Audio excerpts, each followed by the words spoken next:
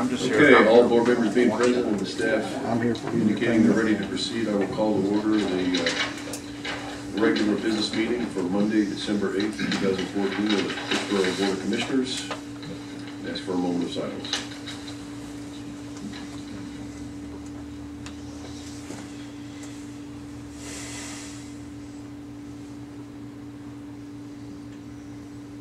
Thank you. Commissioner Farrell, would you lead us in the pledge? Would everybody stand for the pledge? Allegiance to the flag of the United States of America and to the republic for which it stands, one nation, under God, indivisible, with liberty and justice for all.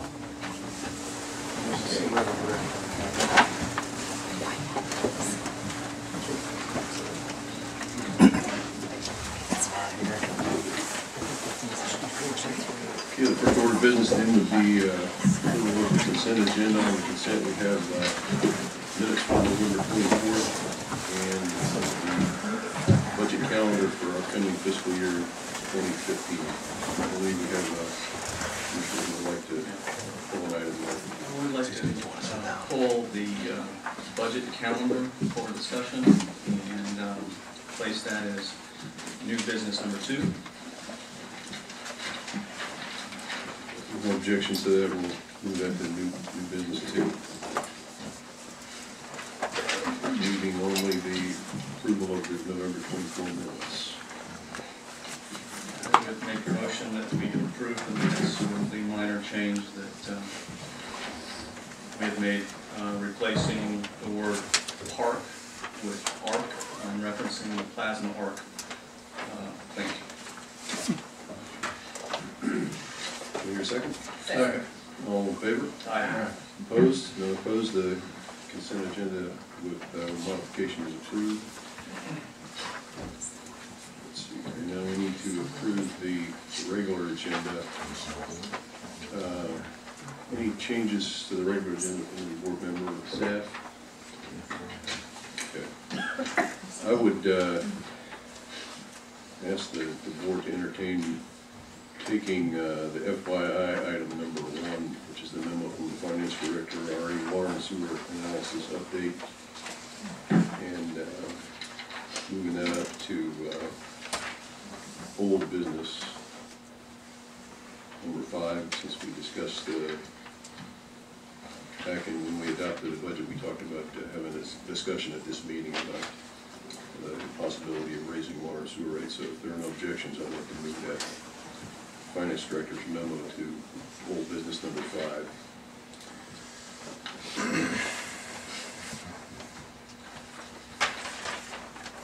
Make a motion that we accept the agenda with the modification, taking FYI item number 1 and placing it as old business number 5.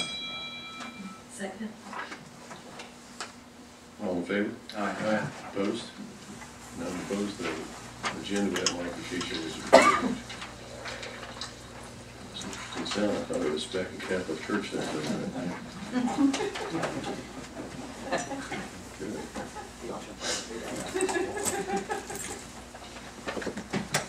Okay, next item is citizen matters. We have 2 citizens who have signed up to speak.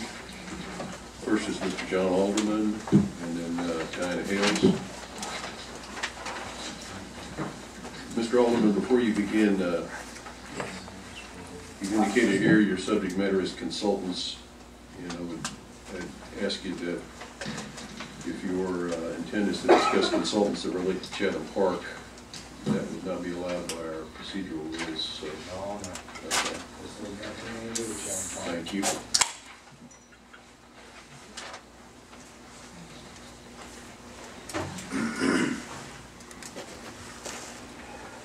This is an open letter to Mr. Gruesbeck.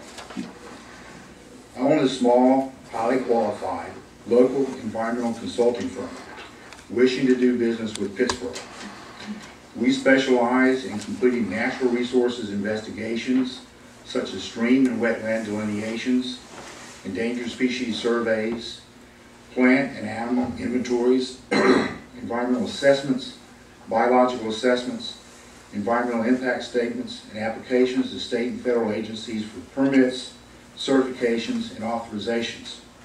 Our clients include some of the largest public agencies and private firms. That's global. We do no engineering, architectural, or land surveying, we'll call it ILS, work. As you know, according to the Federal Brooks Act and North Carolina State Mini Brooks Act, ILS contracts require a qualifications-based selection process without competitive bidding on projects. Natural resources investigations performed by Alderman Environmental Services Incorporated are not addressed by these acts. Therefore, in all future selections of contractors needed for natural resources investigations or for assistance in developing documentations needing to acquire state or federal environmental impact authorizations, I request that Pittsboro require competitive bids for this work. This is America, and I've got plenty to prove that I'm American. It is inappropriate to include this work in contracts to ILS firms that farm this work out without competition to their hand-selected environmental firms. Local governments facilitating such authorizations or associations not addressed by qualifications-based legislation have no legal grounds of support. In the future, Pittsboro needs to separate various project contracts into two categories: qualifications-based, essentially based upon the Brooks Act and the State Mini Brooks Act, and competitive bid, which is what I'm after. I want to compete for work. I want to work. By doing so, you will be supporting local small businesses, and you should receive quality products at reduced cost to taxpayers, which we're all after that.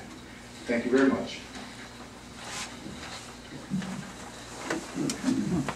Next speaker is newly elected Commissioner Diana Hales, County Commissioner. Welcome. Hello, and good evening to Pittsboro Town Commission. Yes, I am Diana Hales, and I was sworn in a week ago, so this is an opportunity to just come before you as a citizen, primarily, of Chatham County, and a newly elected official. But I'm speaking for myself, and I am speaking here tonight because I know that as we are starting our journey in after this election, what we must have, and what I know you are all for, is county-town cooperation. And I am just here to state my desire to work very closely with the boards of all the towns, Siler City, Pittsboro, and Goldston, because as I look back at my involvement in government over 20-some years, and that's been state government primarily, is that the issues that are facing Chatham and Pittsboro are, in fact, very critical issues that everybody is facing right now. I've become a member of the TARPO, and I guess we'll have a meeting this week or next week about regional planning. And I also noticed on your agenda you've got the Lake Jordan Partnership, which of course the county is in also. And those are areas that I have particularly a strong interest in with an environmental background and concern over water and wastewater as we move forward in a high growth area now, and how we are going to try to invest in those infrastructures. I'm also very interested in your work and our work on the county and in Siler City on doing the best we can to protect our water resources. We're not only looking at water we are going to use, we are looking at the health of our entire ecosystem and community here. One of the things this particular Board of Commissioners in Chatham County is dedicated to doing is resurrecting the Environmental Review Board. In the past, the Environmental Review Board was part of the planning process and was essential in the subdivision process.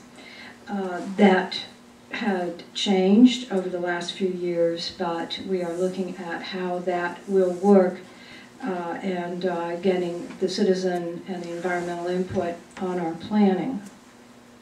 So I just wanted to say thank you, and I'm glad to be here, and I hope to see many of you, and all of you, in various formats and at various meetings as we move forward. As a county and certainly as Pittsboro. Thank you. Thank you. Thank you for coming.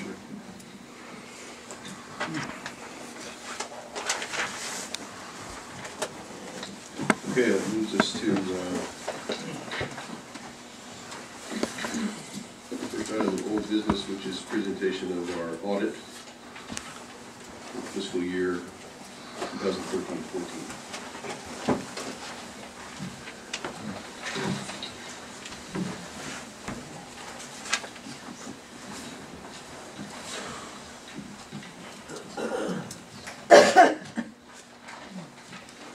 Good evening. I would like to recognize Jay Sharp. He is with Reeves and Associates. They were the external auditing firm that conducted our audit for fiscal year 2014. You did receive in your packets a draft of the financial statements, and Jay will go through that in a little bit more detail, but you do have the information that's readily available, and he will be referring to some of the data within your packets. So without further ado, I'll turn things over to Jay from Reeves and Associates. Good evening. Like Nancy said, my name is Jay Sharp. I'm the Senior Audit Manager for the Raleigh office of Reeves and Associates. Thank you for having me out here tonight. I have a brief presentation to go over the audit and how the audit went this year. Feel free to interrupt me if you have any questions, or you can wait to the end of the presentation. First of all, I want to discuss kind of some schematics of the audit. The leadership team this year was the same as last year. Lynn Reeves, the managing partner of the firm, served as the partner in charge of the audit, and I served as the senior auditor in charge of the audit. I kind of did all the groundwork. I was out here with two other staff during October doing the audit for the town. The timeline for the audit, back in April, if I remember, you approved the contract for the audit, and it was submitted to the LGC and approved during that time frame. This is the second year we've done the audit for the town, and we had preliminarily tried to get out here to do some preliminary work in the springtime. Of course, you lost your finance officer back in April, so we were unable to do that this year. We did come out during the end of October and did field work for the audit, and completed that during that last week in October. The financial statements were prepared in November, and they were submitted on November 26th, Wednesday before Thanksgiving, a week earlier than last year and before the LGC's deadline. LGC is currently reviewing those, and the audit will be finalized once we receive approval from the LGC for the financial statements. A couple things I want to go over, I'll kind of just go hand in hand, is the objectives of the audit and the results of the audit. The main objective of the audit is for us as an audit firm, and the reason you hire us, is to give an opinion on the financial statements for the town. And you can find this opinion on pages 1 and 2 of the financial statements. As last year, you received what we call an unmodified opinion, the best possible opinion you can receive on the financial statements. If there's any major problems with the town, this would be the first place you'd see it. But as I said, it's unmodified opinion. There are no extra wording, it's standard wording for the opinion letter this year for the audit. So that's the good news. The second major objective of the audit is to look at the internal controls as it relates to financial reporting. We did do so, and as last year, there was one significant deficiency noted, segregation of duties. We were hoping to remove that this year, but because of the loss of the finance officer, we were unable to do that. We've discussed some matters with Nancy, and hopefully next year we'll be able to remove that finding from the financial statements. But that is one significant deficiency you have on the financial statements this year, is segregation of duties. The last objective of the audit is to kind of look at the operations and notice if there's anything that can be done better with the operations of the town financially. You should have a letter with you. There's two letters. One has a date on top and one doesn't. The one that we'll be looking at right now is the one that does not have a date. This is called a management letter, and it kind of just details out some of our findings during the audit process. All the issues we noted this year are repeat issues from last year. And I think the reason for this, obviously the board would like to see some of these go away, is because the finance officer left during the year, and so some of these issues were not addressed. I think they're currently being addressed by the finance officer, but of course Nancy did not start back until August. I'll briefly go over these and remind you of what they were from last year. Accounting Policies and Procedures Manual. The finance office currently does not have a manual showing how the finance operations are done by the town. And I kind of joked last year, you need to have one of these in place in case, Mandy was the finance officer last year. I said, in case she wins the lottery and, leaves, but, obviously she did leave for no job. So it's very important that the town has this manual in place so any future finance officer can come in and, start looking at it right off on how the town conducts its accounting. The second one we have is canceling invoices. It's very important that when you pay an invoice that you cancel, and when I say cancel, you stamp it paid in order to make sure that invoices are not paid twice. I have seen this happen over audits in the past, and companies or governments have lost money because they paid invoices twice mistakenly. So we have issues as repeat finding during our disbursement testing. We noted that invoices were not being canceled properly. Capital assets. Currently, the audit firm holds all the fixed assets and depreciation software. We suggest the town do this and have the software capable of doing this. We've already talked to Nancy about this, and she agrees and will be working on this in the future. Personnel files. Some of the testing we do relates to personnel files and relates to payroll. Current files do not have salary rates of town personnel in it, so we cannot do an adequate test of payroll to make sure that the town personnel are being paid properly by reviewing the personnel files. We suggested that this be added to the files last year, and once again, we did not see that in the files this year, but we've talked to the finance officer and they'll be working on that in the future. Post-employment benefits, and this is something for the future.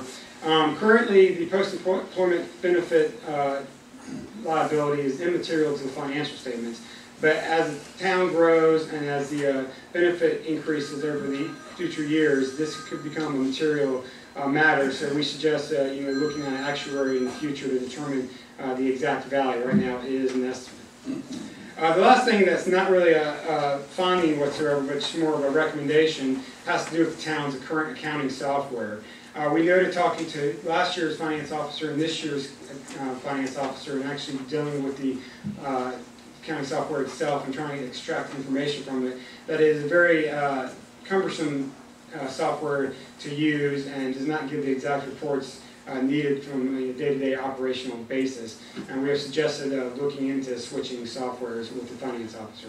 But I said that's a future probability there.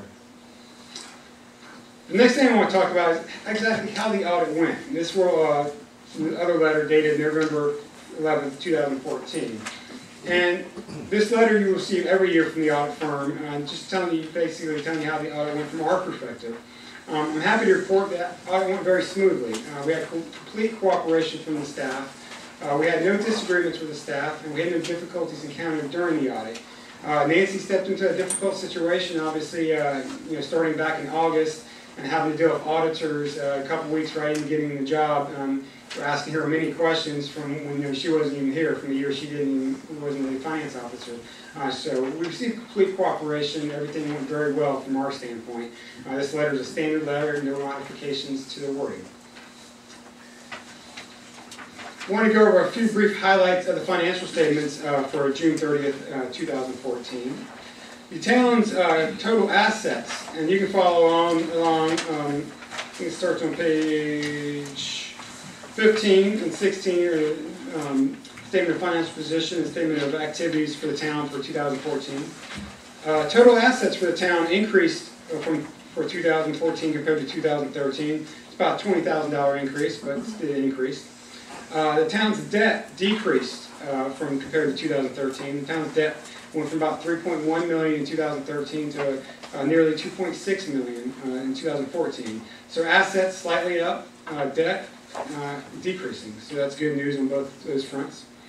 The unrestricted fund balance at June 30th, 2014 was just over $4 million, compared to just about $3.6 million in 2013. Important thing to note, the reserves from unrestricted fund balance total about 246 days. So if for some reason the town had received no additional money as of June 30th, 2014, you could continue operating based on unrestricted fund balance for 246 days. This is very good for a municipality, very good for any government agency. So you're well over half a year, which we like to see. Good news there. Total expenses in 2014 were just slightly over $6 million compared to just slightly under $6 million in 2013. The cost of operating the town in 2014 was about $16,600 per day, compared to about $16,400 per day in 2013, so slight increase. The change in net position in 2014, this is basically profit or loss, was $560,000 total, compared to about $960,000 total in 2013. Slight decrease. Major reason for that is last year you did receive a grant from the Department of Commerce relating to the Hillsborough Street line, and that grant was a one-time grant, and that was about $850,000, I believe. The cash balance at June 30, 2014 was just slightly over $5.6 million compared to just slightly over $5 million last year. So your profits continued, and cash balance increased about $600,000 during the year. Your capital assets total went down slightly compared to 2013. The reason for this was depreciation. You did have about $400,000 in position and fixed assets during the year, but your depreciation was greater than that. The change in long-term debt. You continued to pay off debt. It decreased $436,000 during 2013-14, but you did not take on any new debt during that time period. So your debt did decrease. Part of the reason your overall liabilities decreased during the year. That is all I have. I'll be glad to entertain any questions.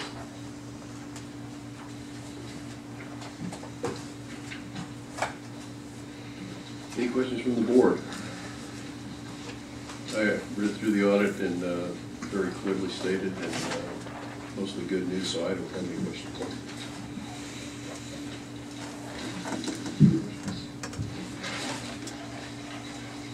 Thank you, sir. Thank you.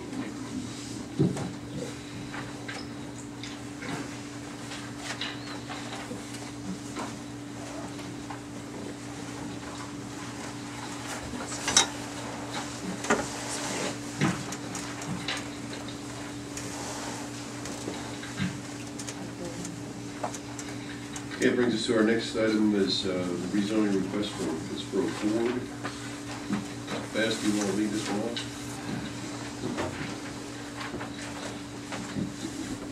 This is rezoning request 2014-03, Pittsboro Ford. Boyette Nelson LLC is proposing to rezone approximately 1.3 acres adjacent to the existing Pittsboro Ford dealership from RA, residential agricultural, to C2, highway commercial. A public hearing was conducted on November 24th, 2014, and you have there in your packet motions to approve and or motions to deny. And for the board's information, we did receive a valid petition for annexation. Is that for just this property or for the combined properties of Pittsboro Ford? Pittsboro Ford's It's already inside, okay. yes, so this is just for the affected property.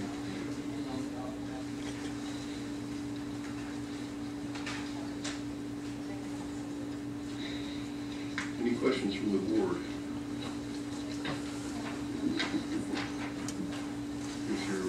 Are you going through your notes? I have a few. I have one question.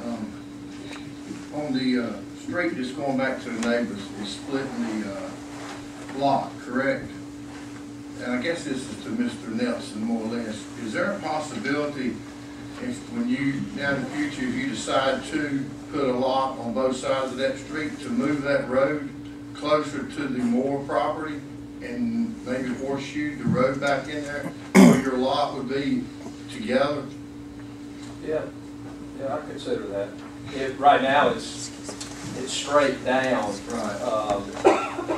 And there'll always be plenty of access for them. 2 cars, but if, you know, looking at it, you could horseshoe it and come out. Either way would be fine. I was just, you know, concerned possibly about the tenants, you know, the people living in the back, and it may make your lot a little more addressing than having a road through the middle of it. Yeah. Also with the tree buffer too, right? Yeah. Well, I put trees down the buffer on the right side. So, yeah, I could, you know, we could horseshoe it. That you could entertain later Yeah, on, right? I'd be happy to do that. Okay. Either way, it would, you know, we can keep it together, run that road on the right side. You know, either way would be fine. Okay. Yeah, I think that. Well, while we're on the subject of the roads, do we know whether or not is there a recorded easement that shows that gravel road, or is that just a road that's? It's a recorded easement, it's a private easement. So the road between the 2 parcels is It's on a plat, yes, sir. for which property? I guess the newly acquired property is where the road easement is. Okay. Yeah, and then it goes back. And it's a private road, Yeah, yes, sir. not a town road. That's right. Okay. And are there any? Do we have any utilities run down that road? Yes, sir. Apparently, the Franciscans have water and sewer. Okay. And one of the questions I wrote down for myself is if this is another one of those instances that we ran into in a previous rezoning request where we have houses that are homes that are isolated and landlocked from any town street. Apparently, we have some here that are served by town utilities that go down this combined street easement and utility easement. And I don't know what the future intention of the town would be about, you know, if we already have a utility easement and there's a. I don't think we do. I think it's just a private line that was tapped into the main there at the road.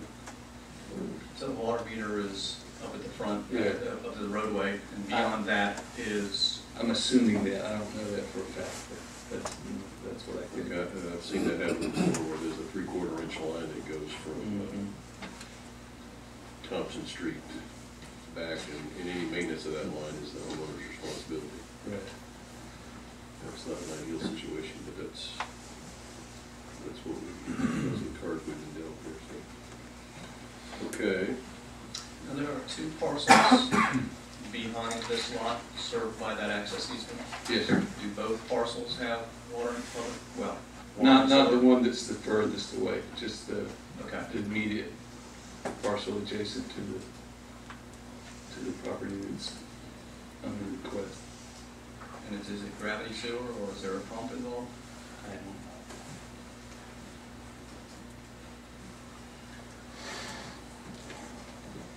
I just have a question about the tree buffer. Is that something that needs to be a part, you know, if we were to approve this, that, does that need to be a part of the wording, the tree buffer? Can we make that part of the agreement? I'd probably defer to Mr. Messick, but this is a straight rezoning and not a conditional rezoning. We do have some standards as far as development with, you know, commercial property being developed adjacent to residential. There are some buffer requirements now. And that would buffer the parcels to the rear that are the residential use. Right. And parcels to the east, which are residential uses as well, but wouldn't do much for the driveway. No. And I share Commissioner Farrell's concern about the driveway and access, and not having an individual have to drive through what I expect will be a dealership lot to go to my home. And I'd like for it to function more as a residential driveway, so perhaps relocation is a great idea, but if it isn't relocated, I'd sure like to, when the site plan comes in, see, you know, attempt for buffering and providing for a residential feel to that access point.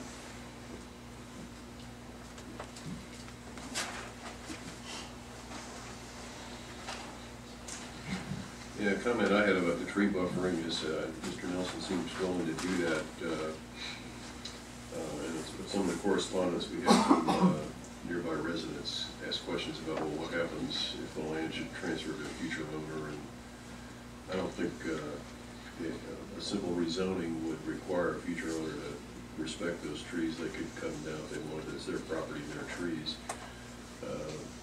Well, as long as it's two distinct, you know, the zoning districts or commercial adjacent to residential, there is a buffer requirement.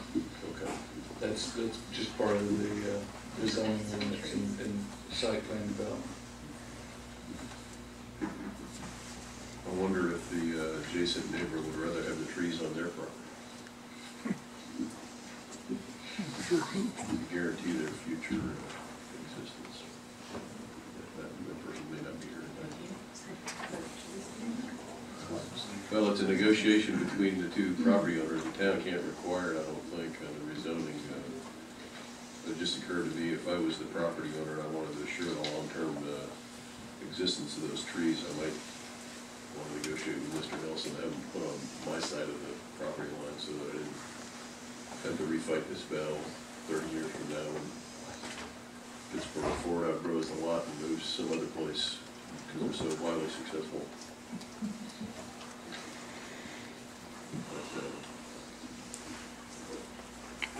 We definitely put trees down that side. Yeah, we definitely do that.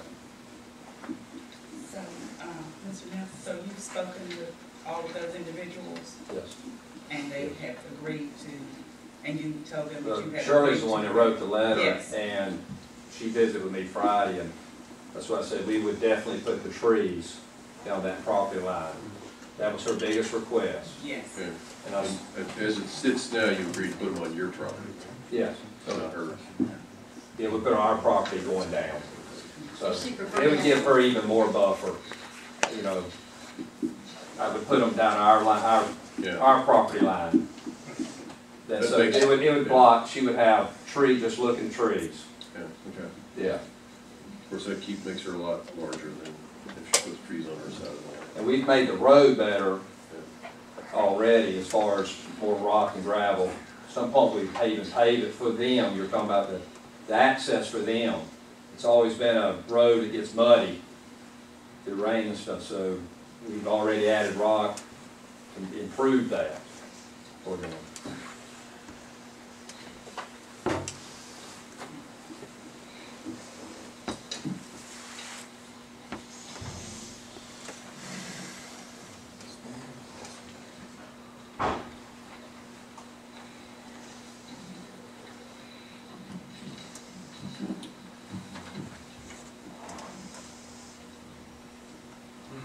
Any other questions from the board? I want to make sure I clearly understand that Mr. Nelson's agreement to plant the trees is not part of this rezoning. It's just he's expressing some cooperation there. That's And his willingness to improve the road or move the road is not contingent upon the rezoning. Yes, sir. It's not contingent upon that. He's again expressing willingness to do that, but approval of this doesn't bind him to do that. That's right. That's correct. So make sure I understood.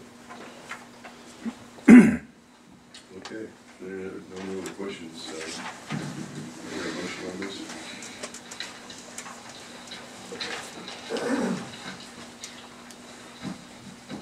Make a motion to approve an ordinance amending the zoning ordinance and the zoning map of Town of Pittsboro, case REZ-2014-03.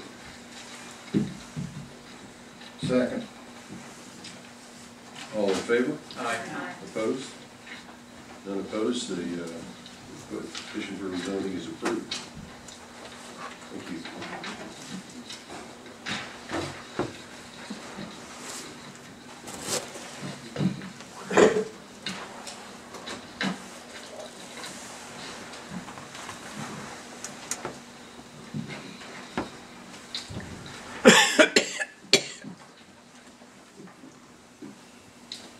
Brings us to Old business number 3, rezoning request for Chatham Park PDD, rezoning 2014-2. And Mr. Baskin will lead this one off. Yes, sir, very briefly, this is rezoning request 2014-04, Chatham Park LLC, Plan Development District with the master plan. And the proposal is adding approximately 46 acres to previously approved Plan Development District that was approved this past June 9th, 2014. Listed there the separate parcels. There have also been some text changes which have been incorporated into the master plan, primarily in chapters or articles 8 and 10. And just a point of clarification, this request affects the entire assemblage, the entire land area that was rezoned in June, and if approved, the rezoning will supersede the June 9th approval. And a public hearing was conducted on November 24th.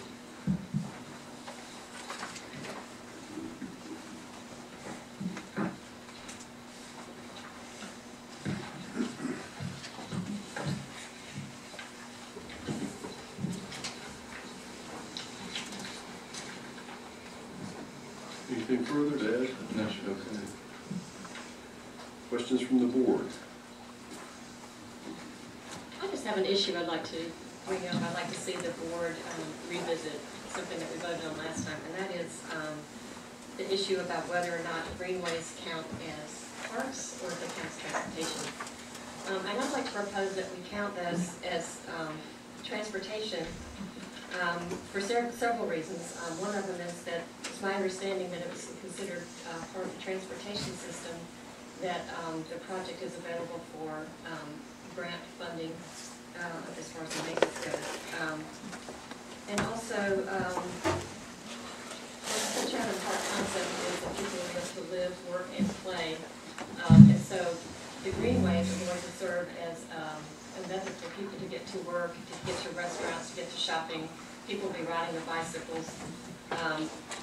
When you read, when I was reading over with this information that was given to us as part of the PDD, on page 30 of our amended thing, it talks about how the greenways are going to be mixed for bicycles and for pedestrians, but I think it's mainly seen as a support network for bicycles. And it says here, support the use of bicycles as an alternative means of transportation. The DOT considers bike lanes in the field of transportation. As a matter of fact, they help fund bike lanes. So to me, this is more of a part of the transportation network instead of just Parks and Rec. And also, I think one of the concerns I've had from the beginning is that there's not enough, considering how much density Chatham Park is getting, I feel that we haven't really set aside enough open space. By making this part of our recreation, it takes away from how many parks we'll have in the development. And if we count it as transportation, it doesn't reduce the amount of parks, the park space, a lot of it's park space. Also, I noticed on the maps of the greenways, quite a bit of them are actually along the roadways, which is really like a sidewalk. It's called a greenway because it connects with the other parts. And yet the town considers sidewalks as part of transportation. It's covered under DOT things. So I would like to propose that we reconsider that decision to make that part of Parks and Recreation and make it more of a transportation, it's more of a transportation network of Chatham Park. Another reason for this would be if it's part of the transportation network, that funding will help come from Chatham Park and not just from our taxpayers. That's also protection for the people of Pittsboro. But I'd be interested in hearing everyone else's thoughts. That's something that's been bothering me since the vote before. So Beth, do you have a specific language change that you recommend? It's really more of a designation. Okay. And maybe Brian can help with this. He spoke about it. Yeah, she's working on it. Or is Paul Horn here, perhaps? when we voted on this before, it was really more of a designation about whether it be considered, whether the greenways are considered part of the Parks and Recreation or part of the transportation plan, and I was just suggesting that we make that part of transportation and not make it part of our parks allotment. Okay, I think I understand what you're saying, but I think if the board agrees with you, we would need to parse out what pages of the master plan relate to that and what specific language changes. It's very simple, it's just a matter of designation. Okay.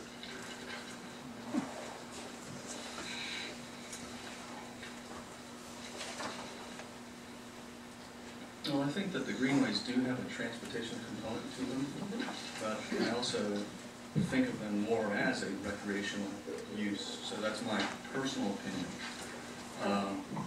And as far, I think part of your point was funding for construction of them.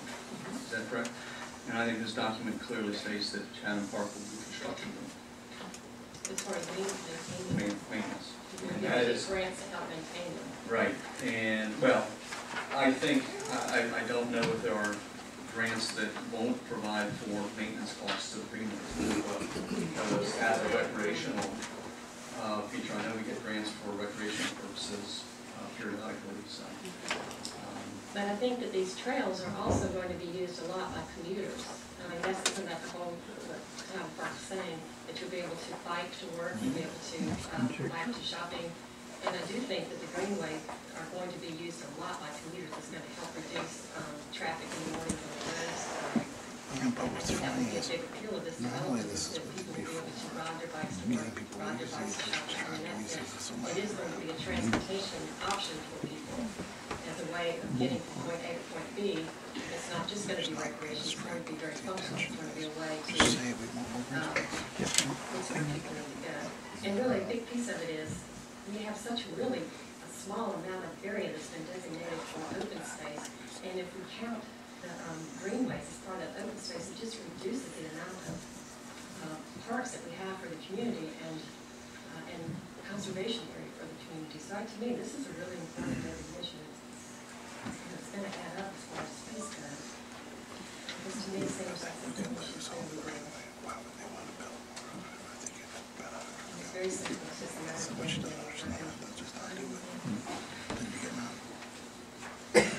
Like I say, the DOT considers bike lanes as transportation. And so many of these, when you look at the language, it really is, it talks about, and a lot of these, if you look at the map, a lot of these greenways are just off the road. They're really, in essence, sidewalks. And we don't count sidewalks as recreation, so why should we call greenways that follow the road exactly like the sidewalk? Why should that be called recreation? In truth, it's transportation. It's to encourage people to walk and to ride their bikes. I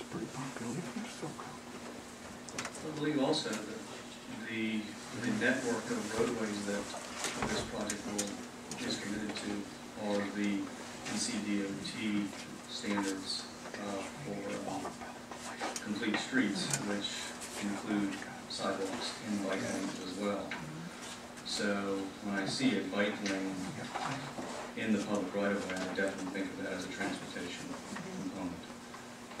When I think of a bike lane outside of the public right-of-way, even if it is perhaps parallel to the roadway, I do think of it as a greenway, and I do associate greenways with recreation. We may have a dual purpose. Again, the purpose of the greenways for Chatham Park is to connect people to their workplace and to shopping. So I think with this new concept, it's so much more than recreation. And again, do it for the parks, do it for people that have more public park space. It's just a simple thing.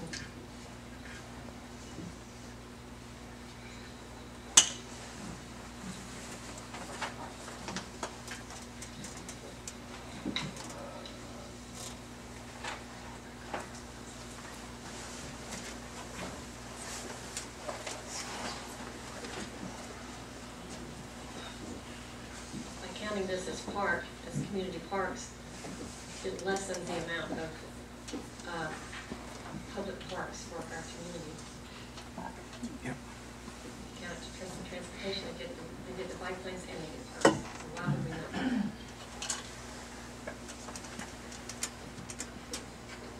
So can we can we sort of poll the board and see if we have a consensus on Commissioner Foley's suggestion here? Seems reasonable to me. Not sure where in the document we would execute that change. Is that something? You want to hear from the applicant? Certainly. If you have questions of the applicant, you can ask. Howard? And also Paul Horn, is anybody from the Parks and Rec board here? I can tell you that if you like. Before you do that, what percentages are, you say that you want the percentages to change in reference to the amount of greenways? They need to know how much was designated as greenways before we could make a change in terms of that.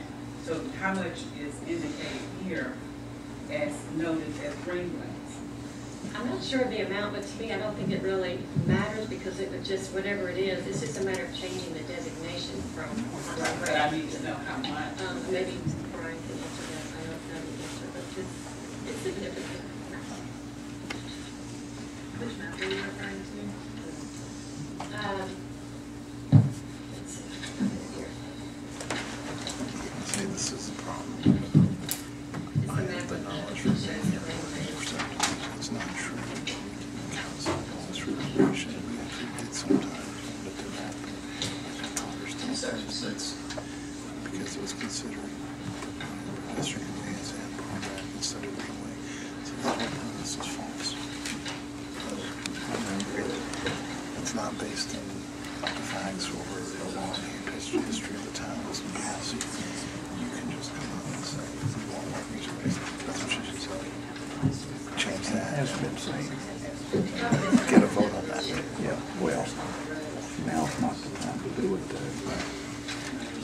Should have been voted a long time ago.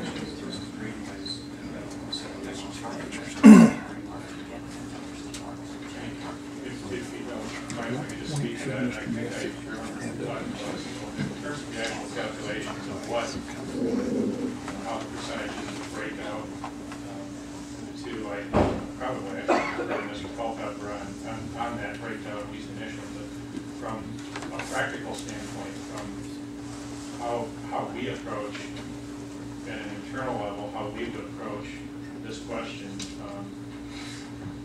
The greenways that we have currently are all within our parks plan. They're all covered in allocations to the Parks Department for maintenance, upkeep, any expansion, any improvements, any betterments are all covered within parks. We have obviously transportation that occurs along rights of way, and those, for instance, sidewalk, we're engaged in royalty, let's say, in a couple of different sidewalk projects right now. Those are literally considered transportation projects, if not because we're funding them with Powell Bill fund and not necessarily Parks fund. So I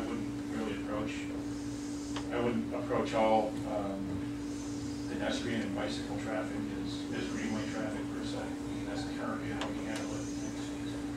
As far as how Chatham Park would approach it, in the future, I think it would be I think probably within certain areas and within certain park improvements, they're considering those betterments within Parks and Rec. I think within the comprehensive transportation plan and within the full the comprehensive pedestrian complete streets plan, the DOT would require, they would consider those to be transportation elements and fundable on things like Powell grant and other transportation enhancement funding that are probably separate from recreation. So how that changes our green space and how we allocate green space, I would probably ask the applicant to shed a little bit more light on how currently we're breaking those out. I'm sorry. Could I ask you one more question, Mr. Rusak? Now, back to the Powell funds. If it were considered transportation, would that be eligible, would the greenways be eligible for coverage under the Powell funds? Only if it was within a street right of way. If it's not in a street right of way. Only if the state law allows you, because of the law. It's my understanding that the greenways, the way that the board voted before, the amount, that the land that it takes to have the greenways is going to be deducted from the public park space, is that correct? So there will be that much less public Yeah, I don't know park that it's- space than we would have as part of the allotment. Yeah, I don't know, I mean, it might be characterizing it more as it's considered part of greenway space more than it's deducted from. Well, it's my understanding it would be reduced from the park allotment. Chatham Park is held to a particular amount of park allotment, and it would be deducted from that park allotment. So it would actually reduce the number of park space that we would have. Well, I think the document says that it is credited towards recreation. As So it's used. considered, that's what I was trying to, it's considered part of park space rather than. So there is a certain amount of recreation space to be provided, and this would count against that recreation space. Depends on the length of it. I think that it's calculated on the width of the facility and the corresponding easement. And I don't think the easement width is defined. There's talk about the greenways being 10-foot wide asphalt. So, you know, reasonable width would be 5 feet either side of that for maintenance and those types of issues. So it could be a 20-foot wide corridor. It will add up to a lot that we would lose in park space. I would suggest that you gain it in park space as part of the greenway system. And the question of maintenance, we intend to maintain the greenways ourselves.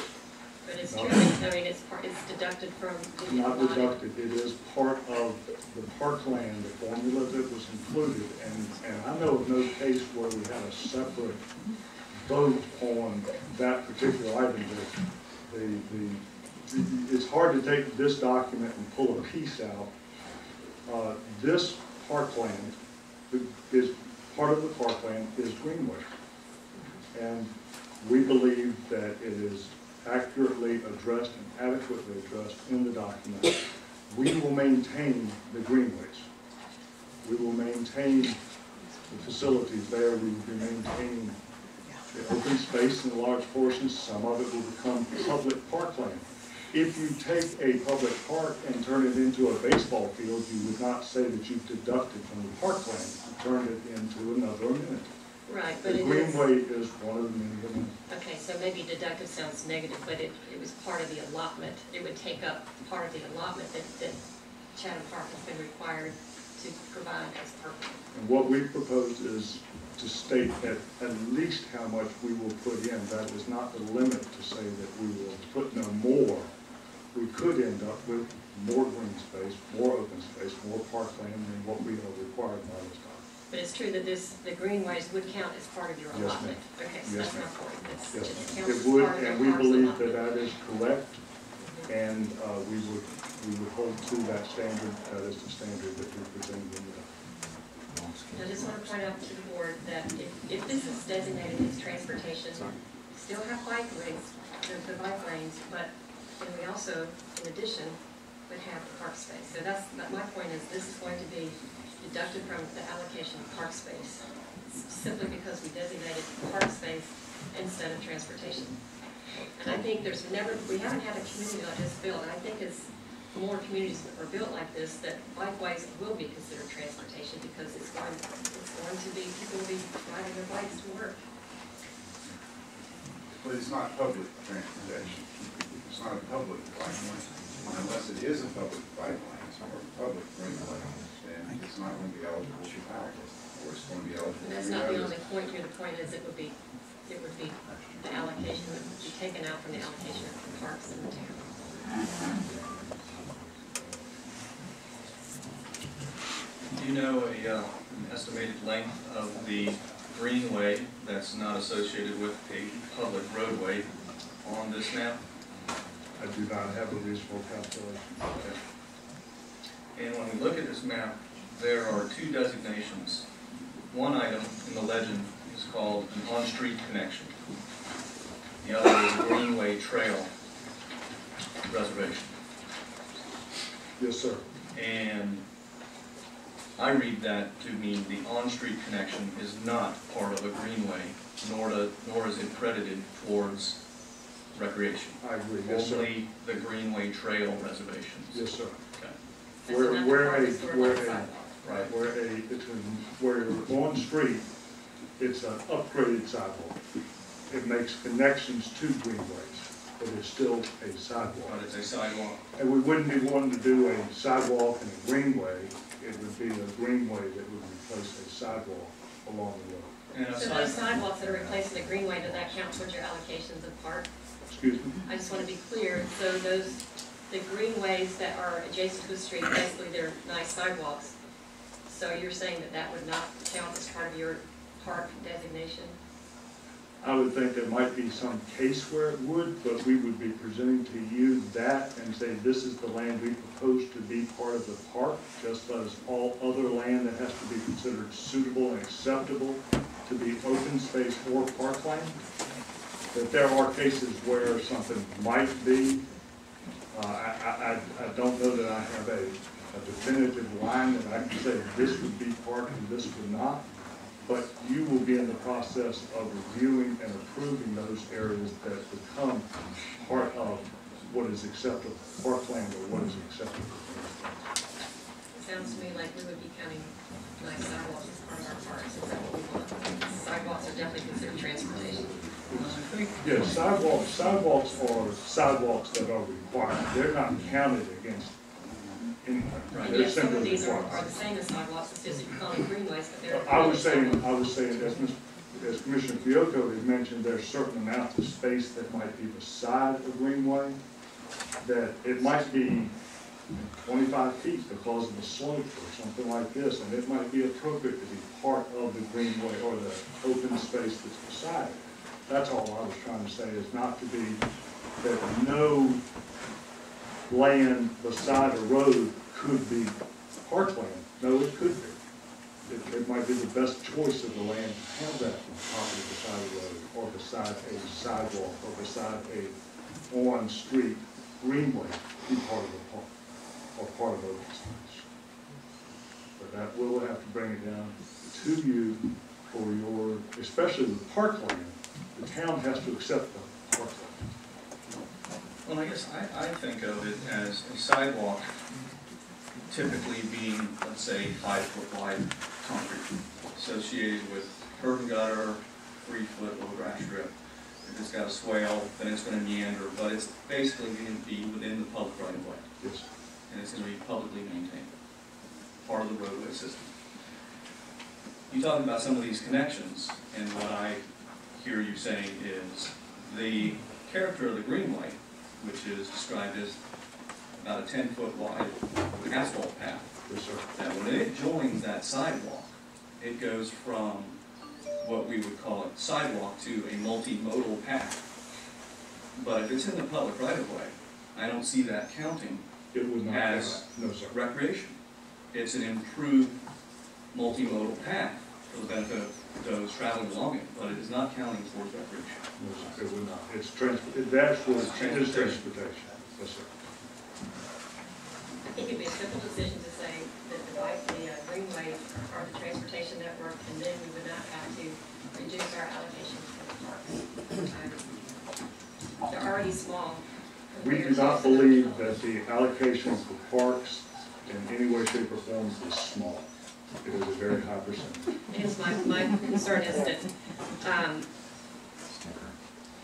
Chatham Park has been granted a great deal of density, and in exchange for the density, my expectation was that there would be greater proportion of natural space and park space. And really what you're doing is more typical. It's not exceptional, and to me, I would expect more in exchange for the great deal of density that you're getting, so I'm not seeing it. Okay, I think Commissioner Foley's made her intentions clear when we call it a deduction for park space or credit for park space. I think where that leaves us is if the board is in support of her proposal to characterize greenways as transportation rather than a credit to or deduction from park space, then what we would need to do is, I don't think we can do it on the fly. We would need to find the text in the document that relates to that and proposes a specific language change, and I don't know that we can do that on the fly tonight. If if the board is in agreement with Commissioner Foley, we would need to take time to go through the document and find out where the text should be changed to affect that change. So what's the will of the board? Or do we want to take the time to do that, or are we happy with the characterization of greenways as a credit toward the requirement for park space? They always have that. Hold the board. One at a time. Commissioner Farrell, where do you? I see both sides of this.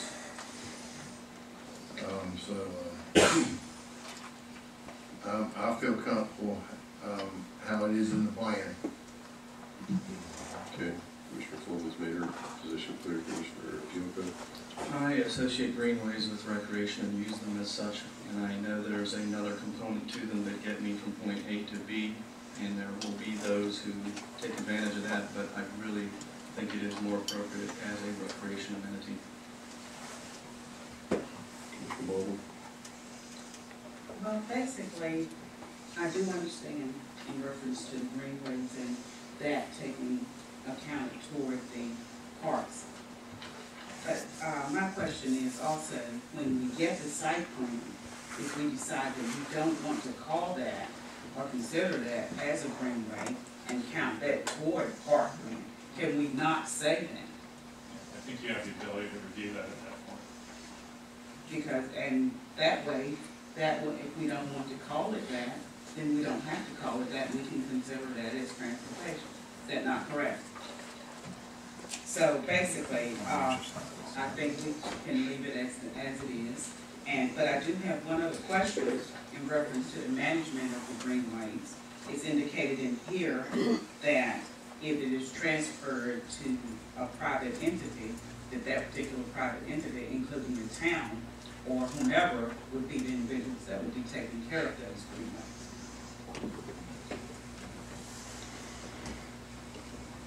The question would be at that point whether, when we offered, say, a particular segment to the town, that you would be taking over the maintenance, but it would become a public greenway. We believe that the vast majority of the greenways we will continue to operate. We just felt it was important to make it available to the town if they said that they wanted this section to be part of a town system. That can happen also, but our intention is to maintain these areas ourselves and not put the burden of that maintenance on the town. And those qualifying greenways would have no restriction whatsoever on public access? No, sir, none at all. None at all. Mr. Turner? I agree with Commissioner Farrell. I can see both sides, but I also agree with Commissioner Baldwin. And at the end of the day, we're going to decide individually at some point what's acceptable and what's not. So,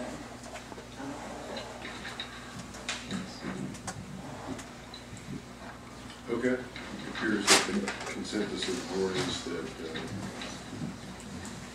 characterizing greenways as credit toward park spaces acceptable. The proviso that as we review site plans, we may make requests of the developer to reconsider certain areas. Anybody like to open another topic? Another question?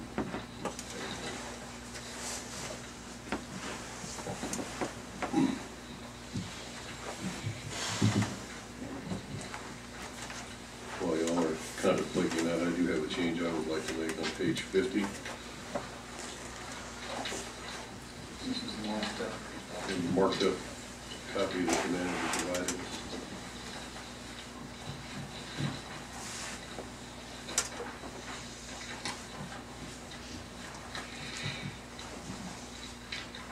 At the top of the page, paragraph 2, it says, within 2 years following final non-appealable approval of Chatham Park PDD zoning and master plan, applicant working cooperatively with the town will submit for consideration by the town a development agreement in accordance with section 168 400.20 That's Sec of North Carolina General Statutes. Any conflict between the master plan and provisions of the development agreement agreed to by the applicant and the town shall be controlled by the development agreement. I'm not happy with that arrangement, and I think it should be reversed and read as follows. In the 2 years following final non-appealable approval of the Chatham Park PED zoning and master plan, the town, working cooperatively with the applicant, will negotiate and execute a development agreement in accordance with section 168-400.20 at Sec of North Carolina General Statutes. I don't think we want the applicant to write the development agreement and then give us an opportunity to redline and make marginal changes. I think the town ought to take the lead in writing that and hire, if we can't do it with in-house resources, I think we ought to hire a qualified consultant to assist us in that endeavor.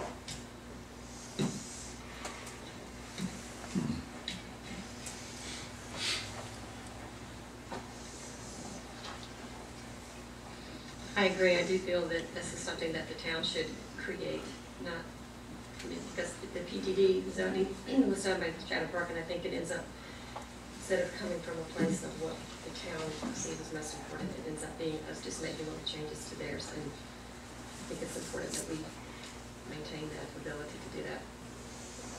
I thought the town was doing that too, actually, and you guys had said that at one point, so.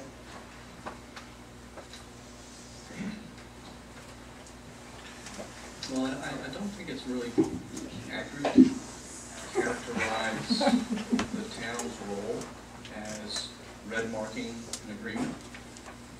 An agreement is where two parties agree. If they don't agree, there is no agreement.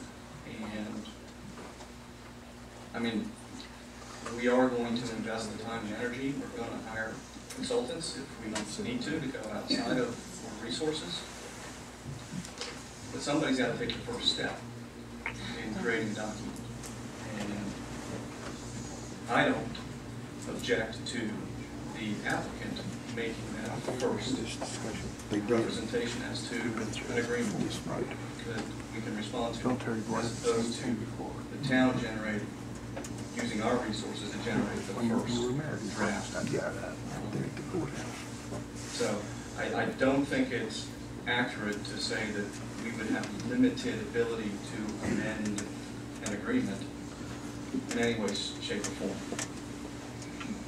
I'm not questioning our ability to amend the agreement. What I'm trying to get at is I want a starting point, a development agreement that the focus is to protect the citizens of the town of Pittsboro and the best interests of the taxpayers of the town of Pittsboro. Please don't. Not necessarily. If you do it the other way around, what you get is a development agreement whose primary purpose is to protect the best interests of the developer. And those, if you put those two documents side by side, they will look remarkably different. I'm just saying, let's start with the one that's closer to what we want to be the end product. I think that's very important.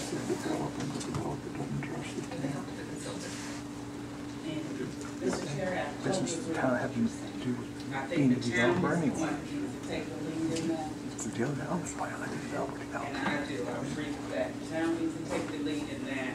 And of course, we work along with the developers, of course, but I think the town needs to take the lead in that for sure. Well, that's what I thought we agreed on as a collaborative process, but There was an extensive discussion at one of the previous meetings, and the wording that you see here was the wording that was agreed to at that meeting, and the cooperatively was the word that was placed in there. We're talking about a development agreement that's a legal document between two parties. There is no case where the town can be forced to sign anything that they don't want to sign, or to go into an agreement that they don't want to go into.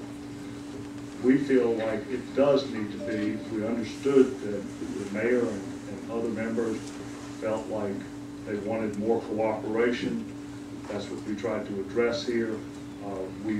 Somebody needs to start this, and we have said that we will start it.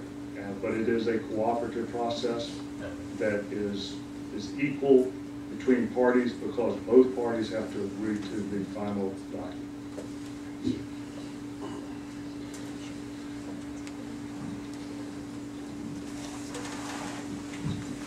I think if I may too, and this was discussed at the previous meetings, but whether we begin it, meaning the town, whether the town takes the first step or whether Chatham Park investors take the first step, it's potato in a way, because if we take the first step, they in turn will be taking measures to make sure that the agreement cooperatively works for them. I'm not seeing a difference between who begins. We're all down in the same place. We have to literally be on the same page before the development agreement is functional. So, however, I completely understand, and wearing the town's hat, we can certainly take the first crack at it. But there again, just like we can change it, they could end up suggesting changes as well. So, however you guys want to I expected they would. I just think the starting point needs to be from the town's point of view. It sounds to me like we have a consensus from the board that we would like to ask for that change. One question, Mr. Mayor. If we did go this route and assume the town taking it on first, would we go back to the Lawrence group or the Clarion group, or will we just have a separate contractor consultant to handle this? I think we could instruct the manager to go any number of ways. I think it's a significant piece of work. Either the Lawrence group or Clarion group could do it, or a third group. I think it's a large enough piece of work that we would probably instruct the manager to put out a request for qualifications, and Clarion would be welcome to apply for it. Lawrence Group would be welcome to apply for it, and any of the others that have sought to help us with this project in the past would also be welcome to respond to the RFQ. Mr. Mayor, may I just interject here? This language in this particular section is part of a requirement on the part of the developer to do certain things. The 2-year period of time is where they're supposed to provide these additional elements. This development agreement is the same sort of thing.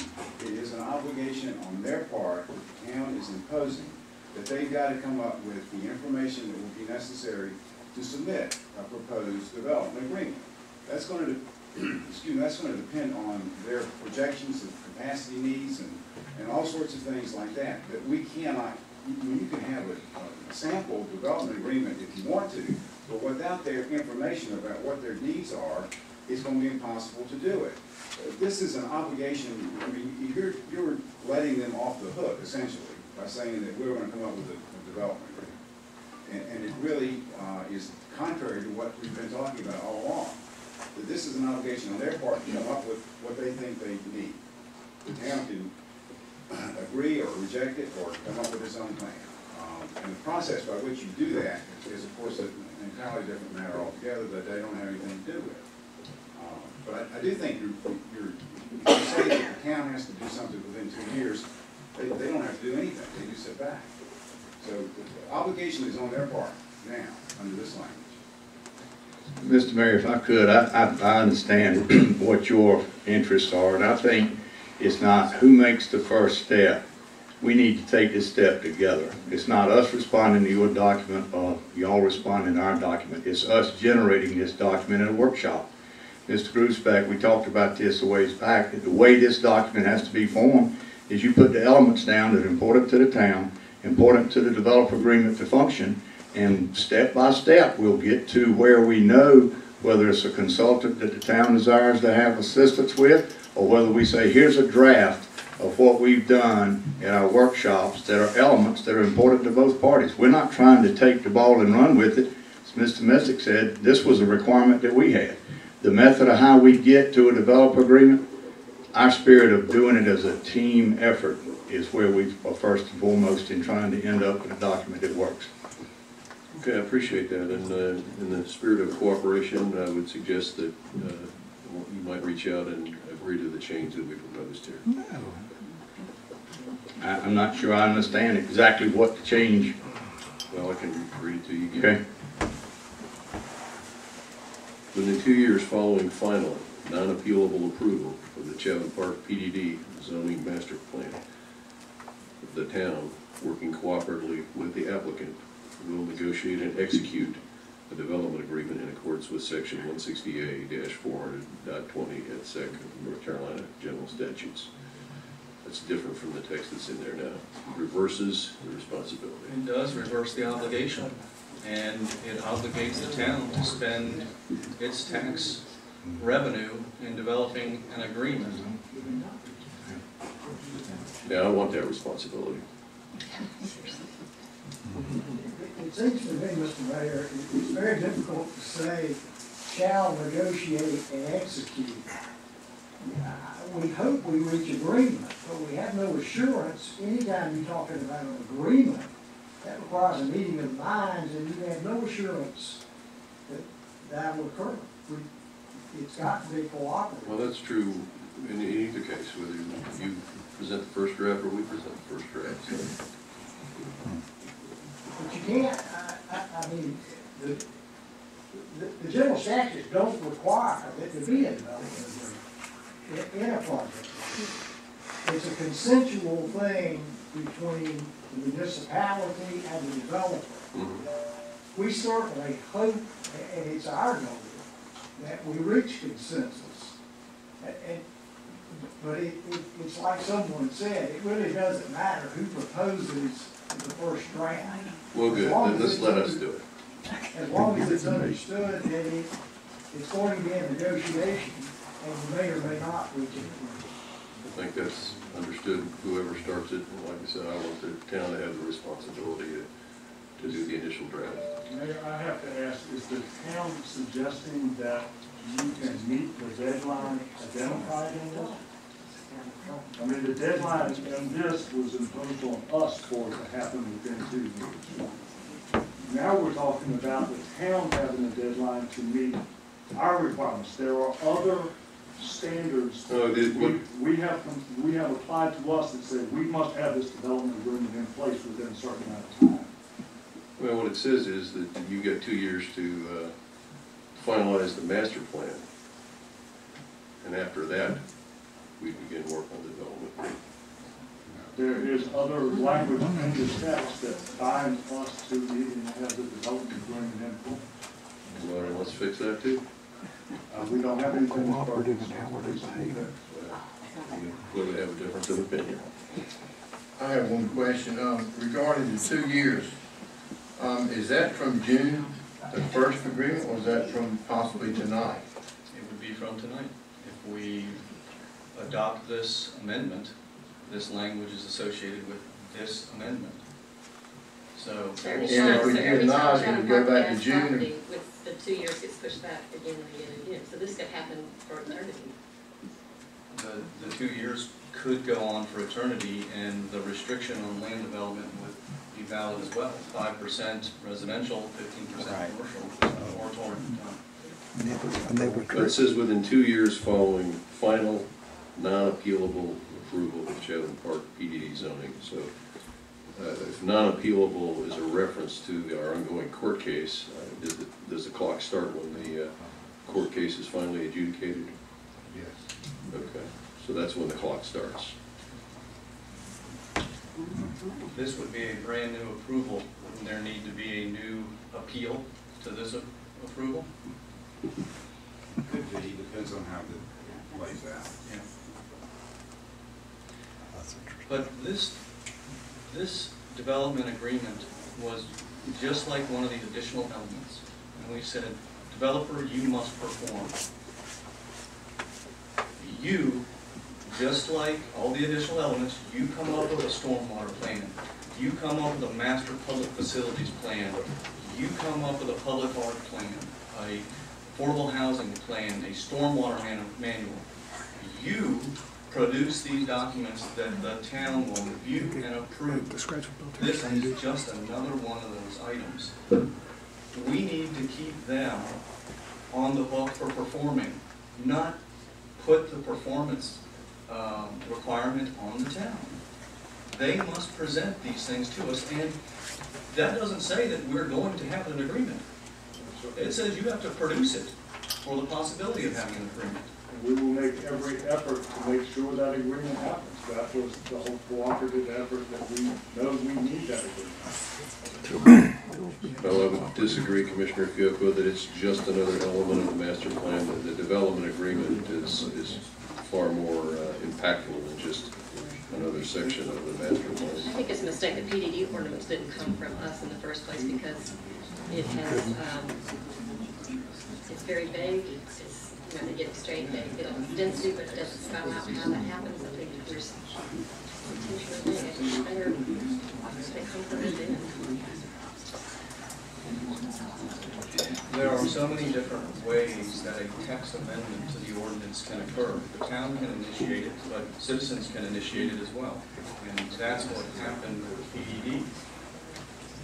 Citizens initiated a text amendment to our ordinance, and we worked through it with them when we adopted it.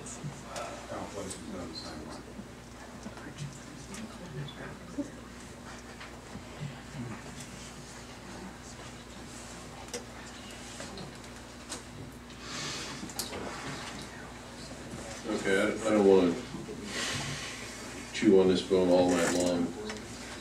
I think the consensus of the board is that the change I proposed has support of the board.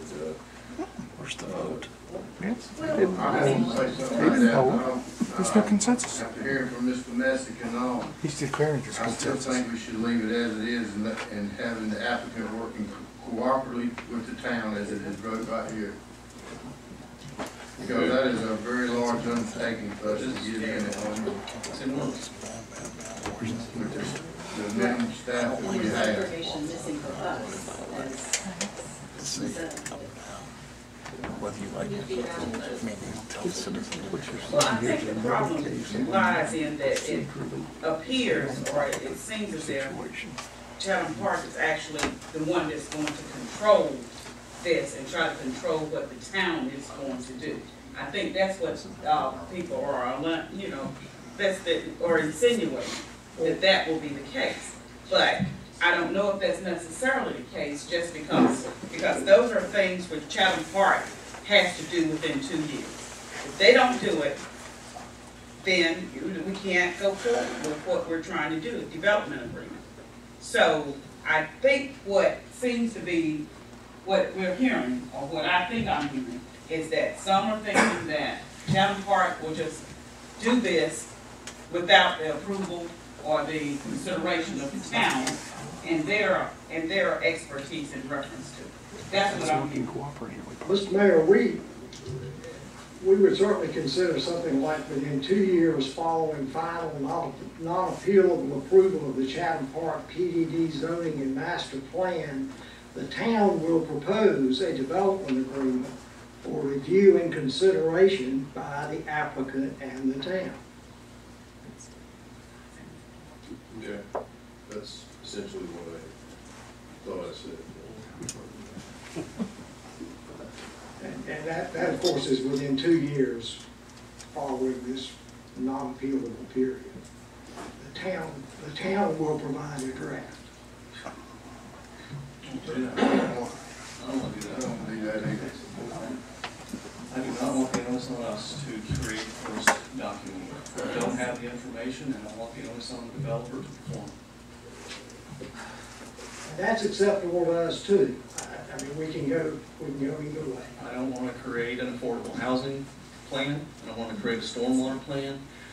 I don't want to create those plans. I want to consult on those plans. Not suggesting that we would. This is simply one of those elements that in exchange for this agreement, they must perform. I want them to perform. I want the onus on them. Cooperative. I don't want it on us. Now, as we mull this over, I think we're the ones who kind of wrote this to start with, right? It's part of it. Correct. Yep. What if we said either party may propose within 2 years, as long as there's an obligation within 2 years? And if the town wanted to prepare a draft, it could certainly do so. We could as well. The town's not ready to. I don't see how you could create a development agreement unless we actually have specifics of the development. Well, again, we're talking about after final approval of the Chatham Park PDD, which is a document as we sit here today, is probably 50% completed, so we have a lot of time between then and now.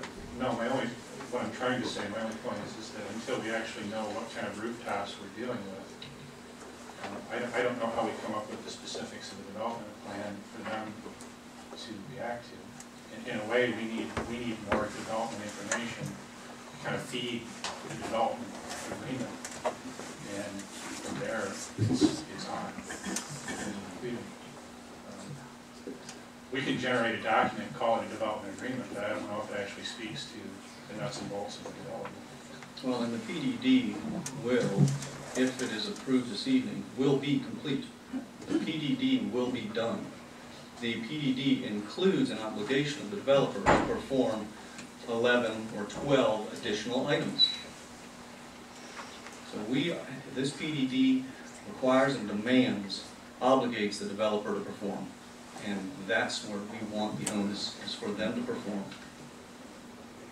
And I would agree that with respect to completion of the master plan, you're absolutely right, but with respect to the development agreement, that's a separate, distinct document that's going to drive what occurs on this development over the next 30 to 40 years.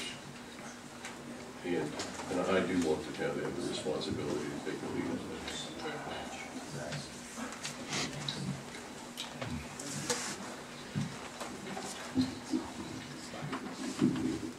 So, where should we proceed from here? Poll the board.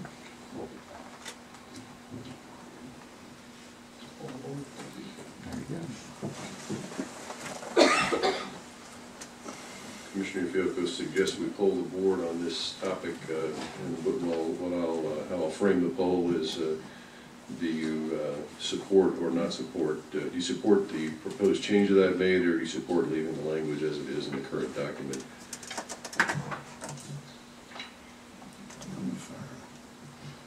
So, Commissioner Farrell, do you support the change that I recommended? I support leaving it as the document is. Commissioner Foley, do you support the change that I recommended? I support the change. Commissioner Fiocco, do you support the change that I recommended? I do not support the change. Commissioner Baldwin, do you support the change I recommended? No, I do not. Commissioner Turner? No. Resolves that issue. It's just consensus. It's against them.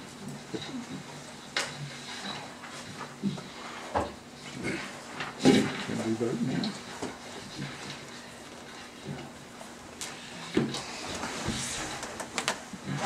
Any other questions the board has? All right, John.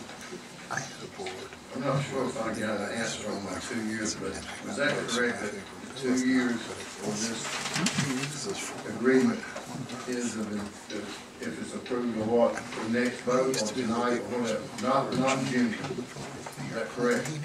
The June date is not involved, right? So what happens if you continue to purchase property and you come back before us, say we have to go through this process again, does it then again also begin at that point? Because I believe someone said at one point that every time you add land to Chatham Park, that we're going to be going through this process again. Is that correct? It would be up to your board as to whether you approved or did not approve. Correct, even if it were, whether or not it was in the document. But my point is, does the 2-year period start over every time we go through this? Every time you add land, to Chatham Park, do we? It depends on what the master plan says that you approve. It doesn't have to say that, it can say something else. as it's written now.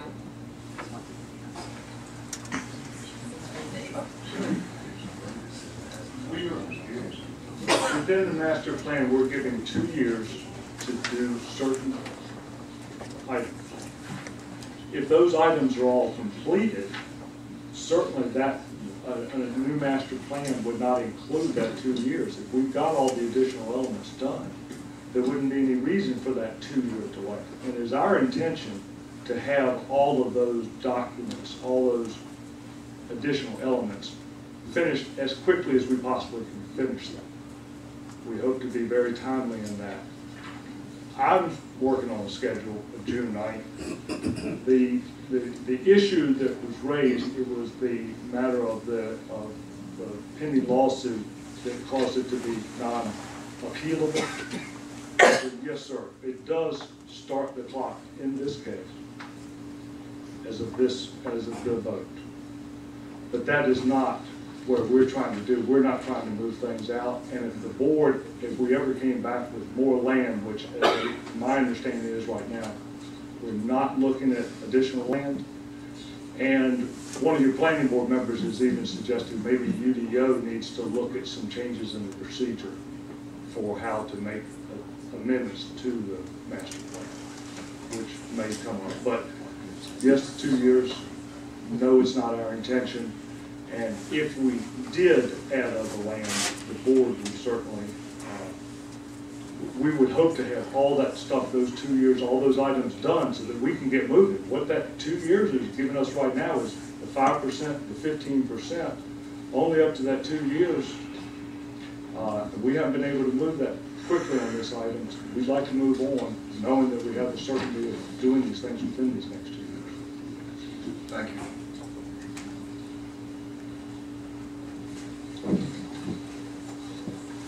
Make a motion that we approve. I have one question, one little thing, in reference to the agreement that we had in reference to certain funding that you would be presenting to the town. I think it was, I'm not sure of the figure, maybe 300,000. We need to know whether you intend to keep that particular agreement. Well, that contract is in place. And That contract is in place. I just thought it was associated with the previous one that we had. I just want to say one thing, I'm not going to be able to live with myself if I don't say this.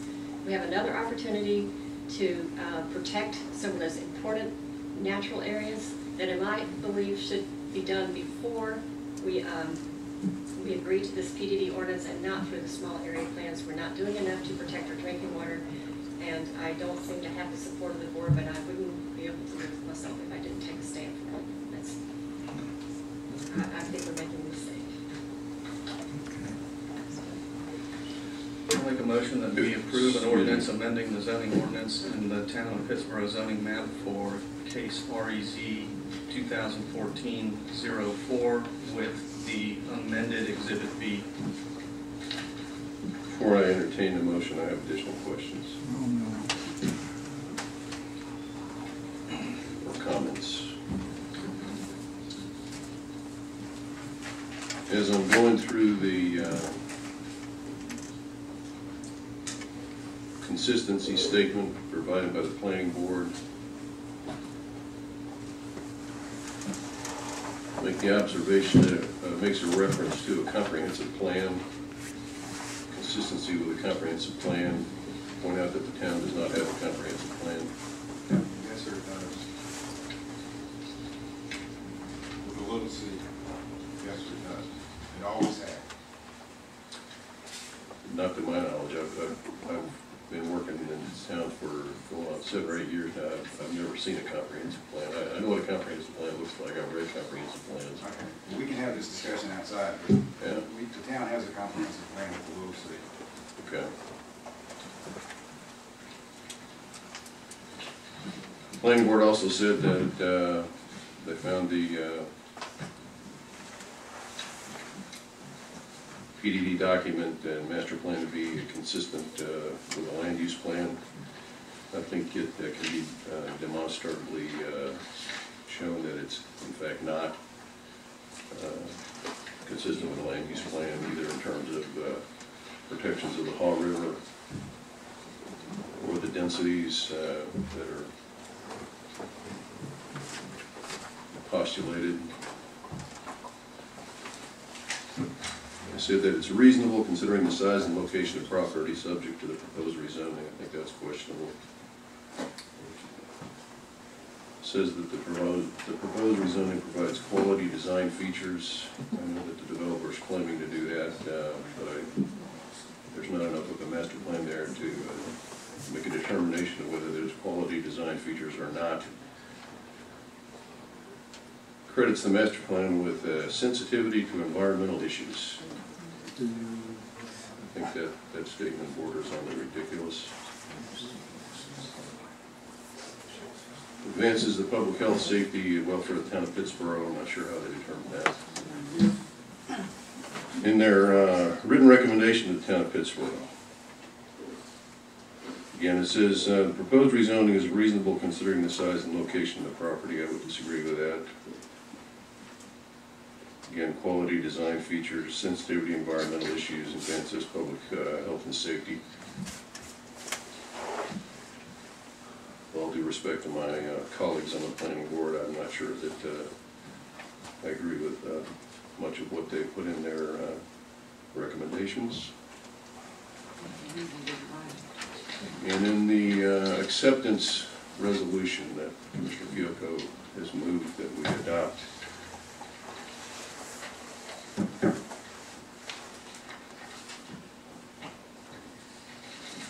so the application is consistent with the town's comprehensive plan. Again, I question whether or not we have one, including the land use plan. Again, I say that one could make a reasonable argument that it's not consistent with the land use plan, either in terms of the protections of the Haw River, the density, or the amount of recreation and open space provided. There's a whereas here. This is whereas the Board of Commissioners has determined that the amendment to the zoning's map proposed application advances the public health and safety and welfare of the town. I don't see how such a determination can be made based on my reading of the master plan.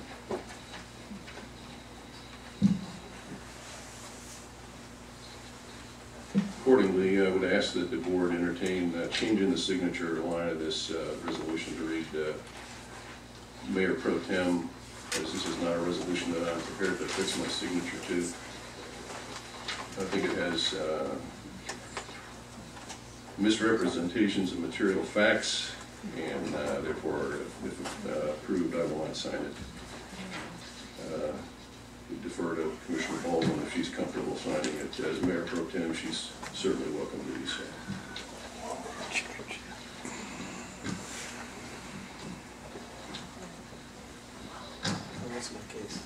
I'm not sure why we spent so many years creating a land use plan when the first development comes along and we just say, oh, well, changes happen. And it's just been ignored. So that's, not sure why we bothered.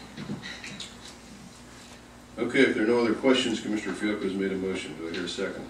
Second. All in favor? Aye. All opposed? Aye. One opposed, 4. Motion passes.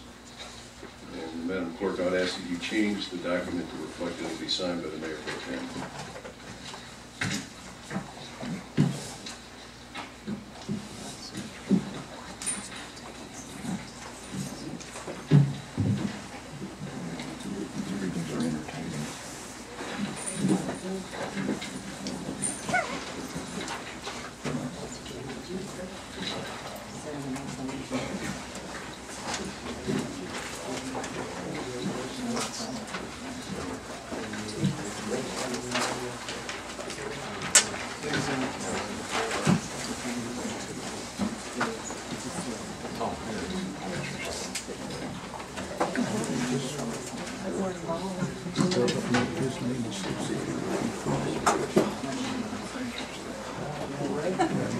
Next item of old business is a quarterly partnership update to County Engineer Fred Roy.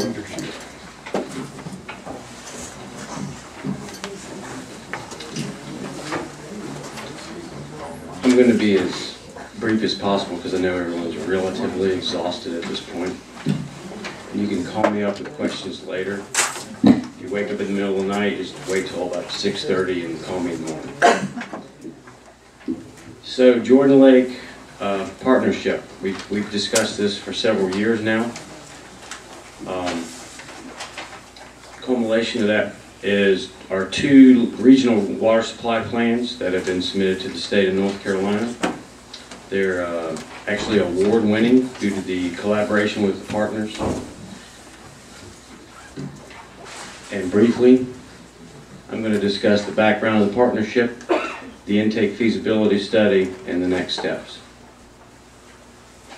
So the background, as you're well aware, Piedmont has a large area of growth projection through 2060.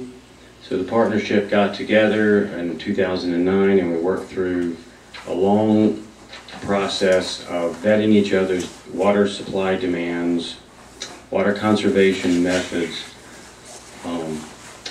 purchase agreement opportunities, interlocal agreement opportunities, drought management, and we did a model to show how droughts in the past would affect Jordan Lake with our moving forward demand on the lake. And we were able to prove that it would not have a significant impact on the lake with all of the droughts we've modeled that go back in the history, including droughts in the 50s and the 40s. So the state's reviewing all that currently. So then we submitted an allocation application. The subset of the partnership is Chatham County, Durham, Owasso, and Pittsboro, Orange Water and Sewer Authority. What's going on currently is, let me catch up to that slide, excuse me. That's fine right there. These 4 entities got together as a subset of the partnership and said, you know what, we should get together and look at a regional intake and water treatment plant on the property that Owasso owns, and run the numbers, do the engineering feasibility study based on the allocations that went in from each government to DENR. Okay?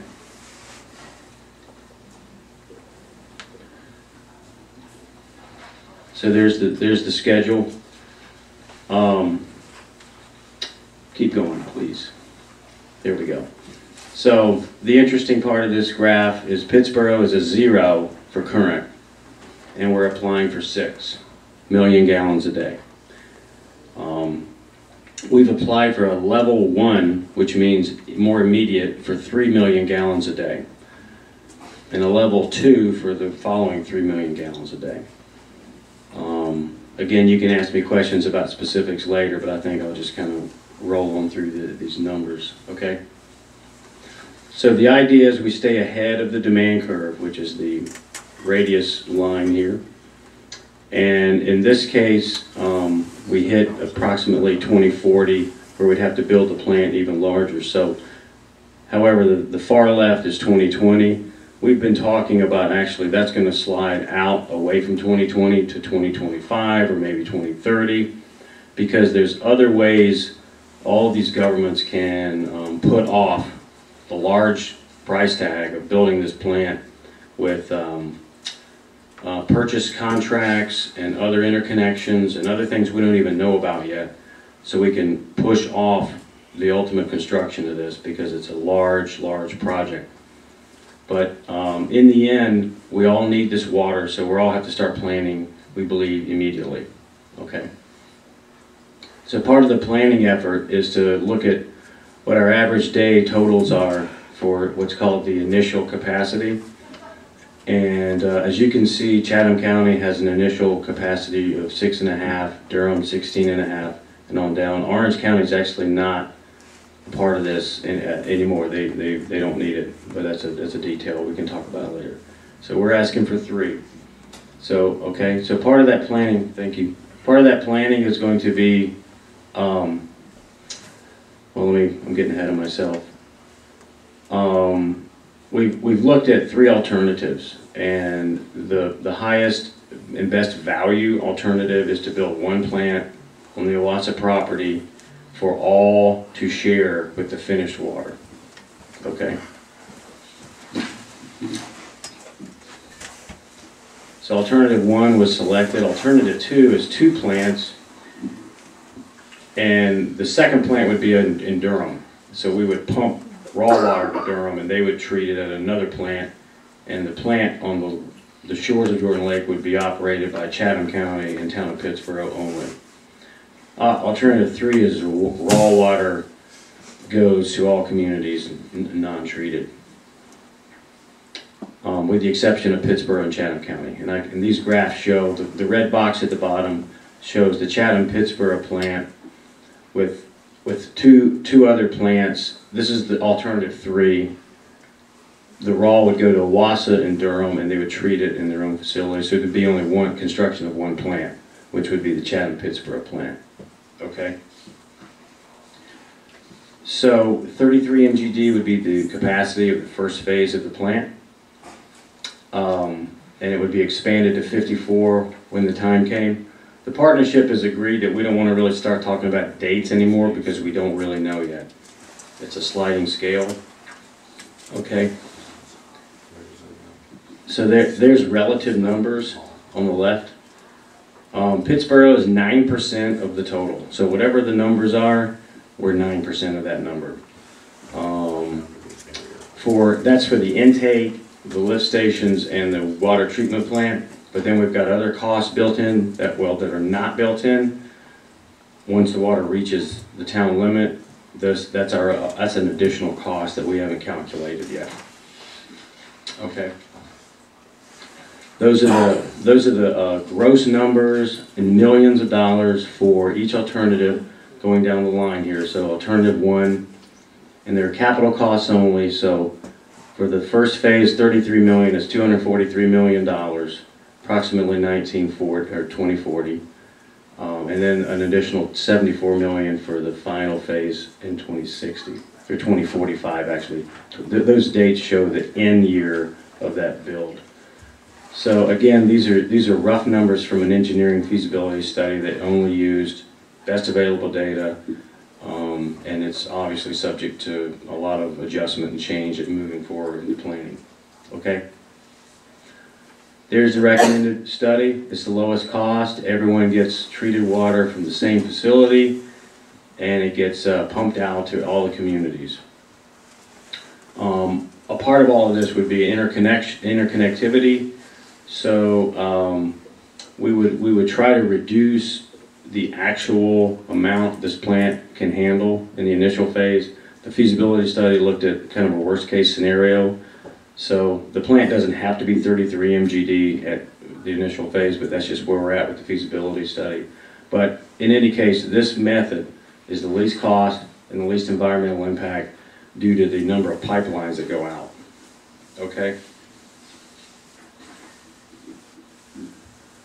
So year 1 out to year 25.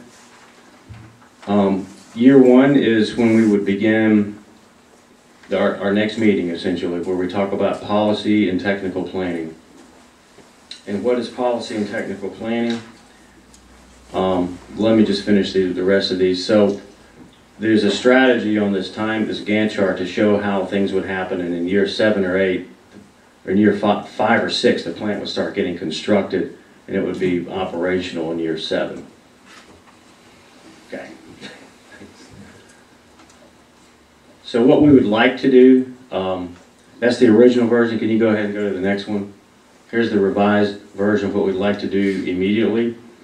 Is we haven't developed these ILAs yet, these interlocal agreements, but we're talking about that amongst the partnership to at least start an agreement, start talking about 2 committees, one's policy, one's technical, and the policy committee talks about everything from financing to what kind of legal and institutional type of formula this could be. Is it owned by one?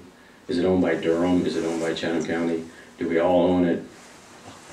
Is it operated by one and is paid in by others? Is it a regional water authority? You know, there's a lot of areas that this could go. The technical committee is looking at the water quality, drill down into the technical aspects of the water quality and what would this plant do to clean our water. I mean, how we would use technology to clean the water to the level that we want based on what we're finding in the lake. So it would include monitoring. The state's monitoring now, but we think we need to do more monitoring for this piece. And seek concurrence on institutional framework. So this would be a collaborative effort between the Jordan Lake Partnership, ultimately committees if that's what's decided, and then all the elected bodies of government, which would be likely be part of these committees, but also would go back to the boards for decision making as we move forward, especially on the institutional framework and the schedule and the timing. And identify how all of our supply needs can be met no matter what we end up doing. We always have to keep watching how we're going to meet the water demand. No matter what we decide, we have to have an answer for how we're going to meet the demand. Okay. So that's what I have in a nutshell, and I apologize for flying, but most of this is repeat information for you. I'm happy to take any questions or comments.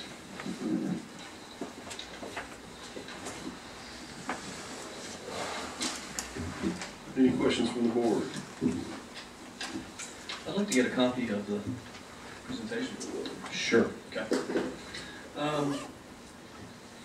Also included in our packet was this document, which was talking about this topic. And it says that incrementally the town will increase its existing water treatment plant capacity from 2 to 6 MGD from the hall in the next 15 years. Estimated. Estimated.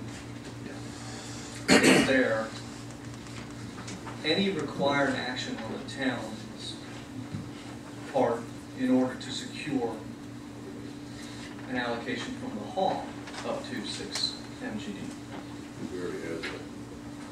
We would have to get a permit to increase our plant size. Treatment, yeah, that's the permit we would need. But nothing regarding quantity of water we can extract? No, we have that. Great. We have up to 8.91. Thank you. Sure.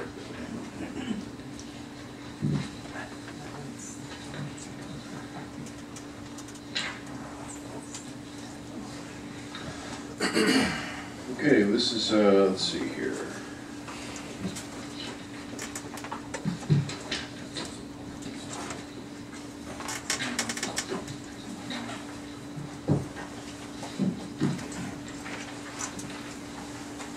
Carries us to our added new business number 5. Pass out the board here. The show, Colin, John Mayer, you can ask questions. I saw that we had to cut off for Thanksgiving. I went through all the shows from 9 o'clock pre-recorded. I noticed that. Yeah, we're usually on from 8 to 10, sometimes 8 to 11. You just call to Jack, put you on the air. There's 3 of us. One of the guys is I think we were 9 to 10. No, 8 to 10. Okay. Is Nancy still here? I was wondering where you went on. You might just come up to the front. I don't know if I have a question for you, but I'd like to give you a bird's eye view of the discussion. Thank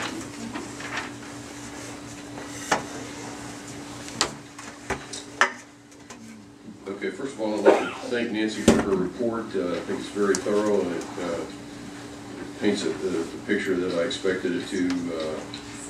We all know that when the Townsend's operation closed, it had a serious negative impact on the town and on Nancy's chart. You can see that we began to run into the red in terms of our revenues and our enterprise fund back in fiscal year 2012. That continued in 13 and 14, and it continues this year. I think the number this year is, it's not shown in your chart, but I think it's about 220,000. So we're now pushing, after 4 years, $1 million in red ink in the enterprise fund. We did do a modest rate increase with the budget that we're now operating under. And as part of that, we agreed to discuss again in December whether or not a mid-year increase would be appropriate. In Nancy's memo, she talks about paying a visit to UNC. I think Mr. Groesbeck might have gone with her there and working with the office there that has the capability to help folks who are struggling with how to set and maintain water rates that keep a utility profitable. And I'm happy that they're doing that, but I don't think it's going to, I think they need to continue working on that. It'd be very important for our budget deliberations that we're into in April, May, and June. But tonight I want to at least give the board an opportunity to, if you're inclined to stop the bleeding on the red ink, you know, we put $220,000 from the general fund into the enterprise fund, and what I've given you here is two opportunities, or two options where you could affect a mid-year rate increase. One of them would be a 9% across the board of just the usage rates, and the other one would be and that 9% would get us to a rate structure roughly that would get us out of the red ink and slightly into the black ink. If you're not comfortable going all the way to profitability at this juncture, and you want to take a half step, I'm giving you that opportunity with a 4.5% increase. That means, so let me kind of slow down a little bit. We've augmented the enterprise fund with $220,000 this year. That means as we sit today, we probably spent $110,000 of that. If we want to spend another $110,000 between now and the end of the fiscal year, we can leave the rates as they are. If we want to stop that red ink totally, we could do a 9% increase and not lose that $110,000 in the second half of the year. If we wanted to sort of incrementally step up on it, we could do a 4.5%, and instead of losing the whole $110,000, we would lose $55,000 again in red ink in the enterprise fund between now and the end of June. So what I prepared were two ordinances that would actually amend the existing budget and change the water and sewer rates. Ordinance A is a 4.5% increase. Ordinance B is a 9% increase. And you can see on this sheet what that, the general impact of that. If you just pick, use the 4.5 first. If in-town rates existing for the shortest, the smaller users are about let's just say $5.60 per 1,000 gallons. A 4.5 increase would take that up about 20 cents to $4.80. If you were to be more aggressive, it would take it up. If you go to the 9% increase, it would take that 4.60 up about 40 cents per 1,000 to $5. And you can go across and see what the impact would be. Of course, out of town, that would be that impact would be double for water. And on the sewer, let's see here, sewer rates. The sewer rates are the ones on the right side of the page. So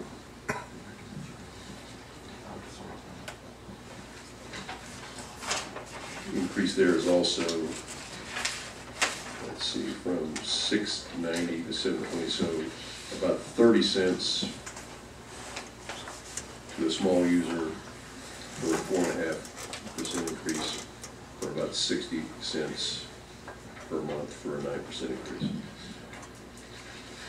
So again, I thought it was important that we at least have the discussion. If the board has no appetite for an increase at this time, I certainly understand that. We can go and discuss it further in our retreat.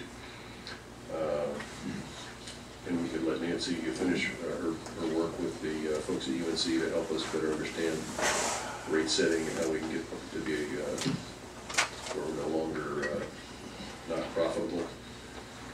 But I thought it was important to at least have the discussion tonight. So if there are any questions about what I've prepared here, I'd be happy to answer them and open the board, open the discussion to any of the board members who'd like to comment. Well, Mr. Mayor, thank you for digging into this. I certainly appreciate it, and have experienced the bleeding that you've referenced with the loss of Townsend's. I like your idea of letting Nancy make a presentation to us on the 12th after consulting with school government. And it dovetails into what I was hoping to talk about at the last item for budget calendar, and that is, we can talk about it again when we get there, but I'd like for us to change the date of our retreat from the 10th to the 17th. We have a meeting January 12th, and we'll receive this presentation and do other business that the town has. That's a Saturday, January 10th, so I'd like, isn't it? Who's tentative? The tentative, that, we were, one iteration, we actually had that taken out of there. The 10th is a date that we just plugged in there. The 10th is not actually a date. Well, oh, it is a date. You cannot strip it of that. What I was going to, in my comments, what I was going to do is try to nail you guys down on some dates that we have coming up, some dates. And I was going to try to nail it down on the 17th. Because I think I want to do it in January. 17th? Wait, Well, I was coming up with that Saturday or Saturdays. Even in January. And if you want to have it with Mr. Long, he's not available. So I was going to try to get to that in my part. Well, I don't need to nail the date down, but I was just hoping to not have our retreat prior to this presentation. So that was my objective. Well, it would just mean, I think, that we have to back the retreat a little bit later into January. Yeah. Which Monday is the Martin Luther King holiday? Give us this 3-day weekend. The 19th.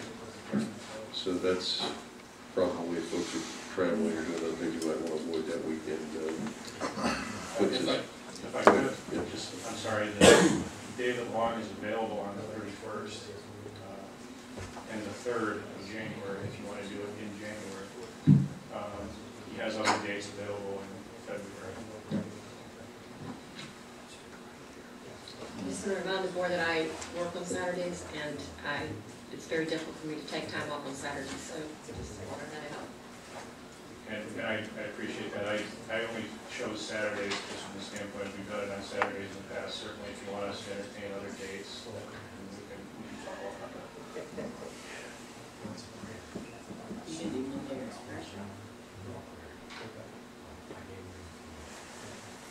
What are your best days? I'm off on Mondays and Thursdays. Count me out on Thursday, have patience and all.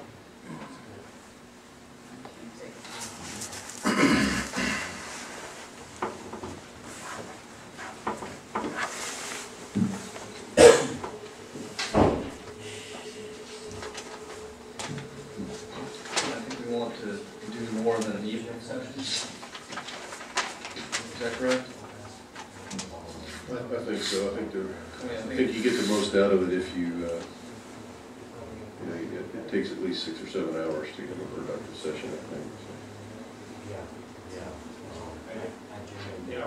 And too, there's some other organizational things out there we try to cover with this too. So if we want to consider 8 hours, probably is more than enough time to at least begin to address that. Just check in from there. Could we possibly do it in 2 evenings, like this, on Monday and Thursday? That's good. Is that an all-day Monday? In between board meetings, pick the off week from a month. So our meetings in January are the 12th and the 26th. So the off Monday is the 19th. That's the holiday, right?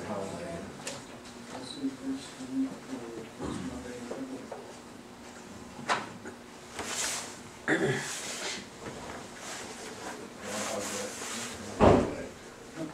don't think we've seen this going back there. Probably not. That's it. Let's see here. 1, 2, 3, 4. This is that would be 5 shoes. Okay. They didn't vote on it this year. No. They got it, they went off on this tangent. So how do we do, been a suggestion that we peg February 2nd? How does everybody's calendar look for that day?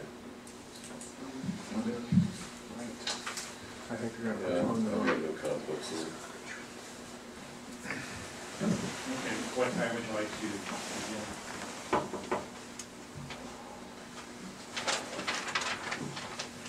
8 o'clock. 8 in the morning. 8 to 4. February 2nd. That's what we're looking at, about 8:30.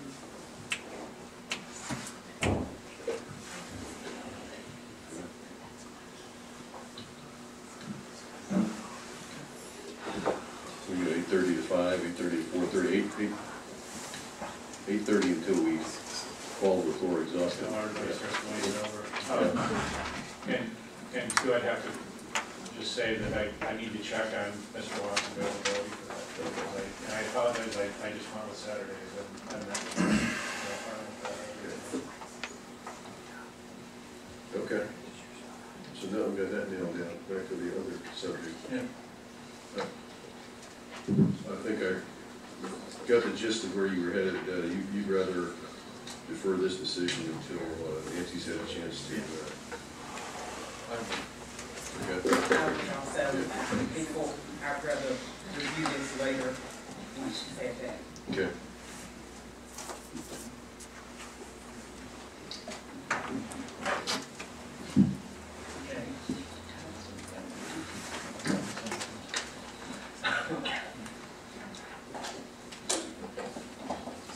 Mayor Roller, you were trying to get my attention? Yes, I just wanted to weigh in on this water issue, if you would allow me for 1 second. Water issue? What you were just discussing. Oh, the rates. Yes, okay. yes. Board will entertain a discussion from our former mayor. Come on to the podium, sir.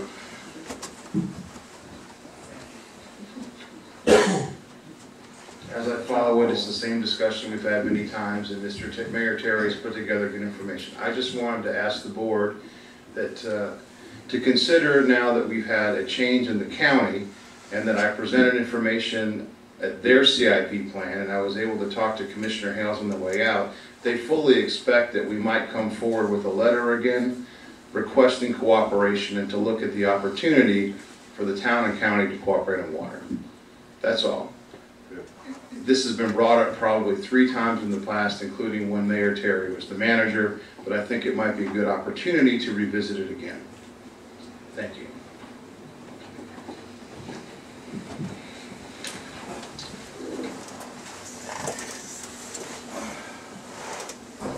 Okay, so I think I hear a consensus that we prefer not to take any action on this tonight. We'll take some time to digest the material. Let's give Nancy an opportunity to do her work with UNC.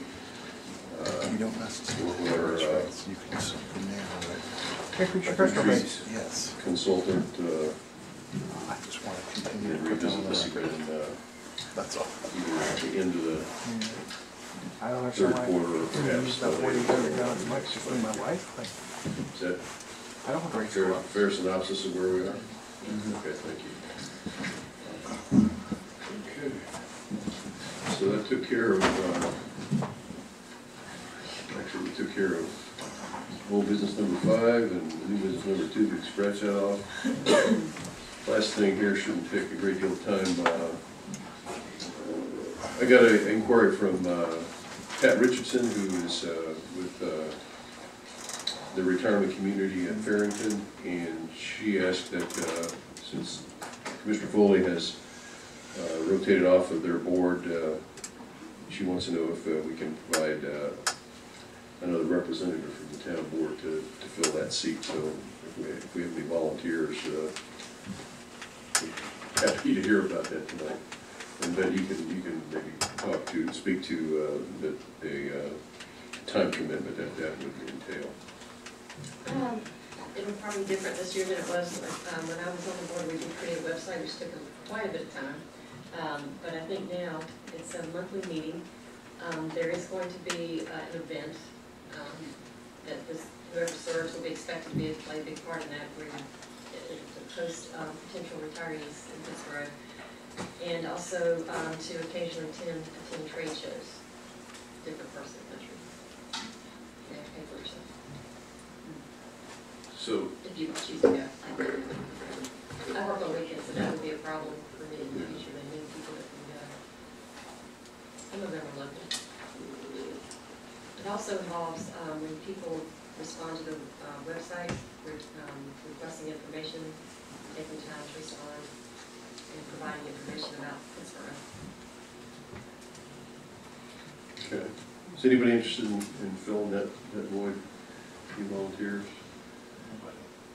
If not, Mr. Gruesbeck indicated he might be willing to help in that regard, and I think, and I, as one of the fully unemployed folks on the board here, I think I'm willing to do that. If Mr. Gruesbeck will be my backup. How's that? Yeah. Okay. Okay. Great job. Okay. Unless the board objects, I'll tell Ms. Richardson that I'll fill in behind. Okay. Thank you. Okay. But I'm not going to any trade shows in San Francisco or anything like that. You can excuse the travel. Okay. Yeah. Probably go to Miami. Yeah. I think most of the ones are in the southeast, but they're different places. Okay. Well, I'll take a stab at that, and if it gets too onerous, I'll let you know.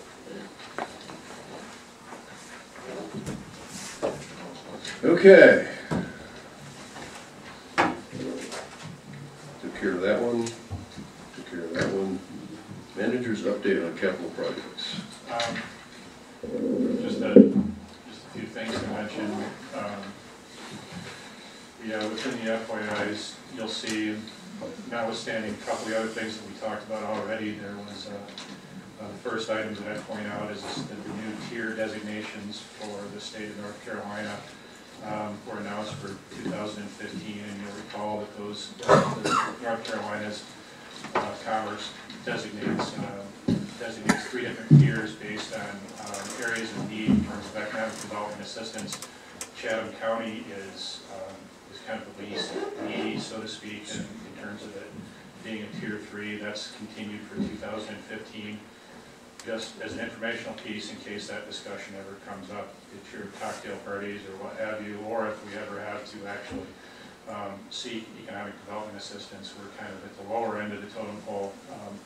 That's a good thing and a bad thing. It's a good thing that it shows that the general health of our area is bad in terms of seeking state assistance that's based on need. However, to this point, we seem to be doing well in that regard anyway. So anyway, just for your information, just like the piece says. Second thing that I would point out is there was a piece, there was an issue brought or asked of us just recently regarding construction on US 15501 or Hillsborough Street, and I think we just kind of briefly mentioned that in particular was Hillsborough Street going to be improved or widened or what have you. And I did include a copy of a piece from the statewide Transportation Improvement Program, or STIP, on future 15501 construction. And it appears as if they have that plan, the DOT has that plan in 2019. So that those things can change up or down, it could be later, it could be earlier. But in any case, that's what the state is anticipating based on the current plan. We also included your FYI an update from Clary & Associates regarding the status of the Unified Development Ordinance Project and UDO. You'll recall from I think our previous retreat session that we work on this post haste and provide you with updates on that. And you have the memo update there. We can provide you, I think, if you have any other questions on that, certainly feel free to ask. But as you can see, they've been busy and basically an information gathering point, and we're probably going to be going to the public board shortly as we move forward with it. The only other things that I would mention would be that We had, as you're aware, I tried to keep you updated on a water main break that we had on Chatham Forest Drive on Thanksgiving Day of all dates. The crew was there all day, did an excellent job. Chief Crutchfield also pitched in a little bit, but thankfully didn't get down into the trench, at least as far as I know. We followed up since then with clean up and replace some damage with the driveway, and we've done our best to replace the driveway and reseed and so forth. I think kudos to our utilities crew in working in a day that really wasn't very pleasant and was a holiday. Also too, we received a letter regarding, speaking of inclement weather, received an email questioning or wondering about the town's policies and practices as far as snow removal is concerned. I know that Mr. Terry provided a response to that, and I think he was accurate and right on in that with a department, a utilities department in the southeast maybe as well equipped to deal with a massive or a big snow event like you would see in certainly areas up north. But we do our best. In the time since then, I've talked to Mr. Poteet a little bit more, and he does have a snow removal policy that he's been working on and updated. And if unless you think it's absolutely not recommended or necessary, I could probably bring that to your attention at an upcoming meeting. It just kind of goes through how we would go about how we would go about actually having a snow event in town, and probably get your reaction on that so you're fully aware and informed of how it is we go about it. Certainly there are other things that we can do probably after that, whether we consider purchasing new equipment, which isn't my first option at all, or we engage in private contractors, which it sounds as if actually that Mr. Poteet has roads in that department as well, and so we may be looking for outside of private help on some of those streets. So we'll continue to work on that. It's a legitimate concern, and just because we're somewhat limited doesn't mean we can't at least try to improve on it. We've also had some, as you guys are aware, the leaves are now pretty much almost all fall, and the wind's blowing a lot of them down. We did have some, as discussed in the previous meeting, we did have some issues with equipment that appears to be getting fixed, but in the meantime, or has been fixed, but in the meantime, we are playing a catch-up game, and we had anticipated actually working over the weekend, but on Saturday with the rain, Mr. Poteet didn't feel like it was going to be time well spent, so we're planning on being out there all 4 days this week, and if necessary, 5 days really this week, and if necessary, on the weekend as well. So if you do get complaints or concerns, please let us know, but we are working pretty hard to address them. And with that, I guess I would stop and continue any questions or comments you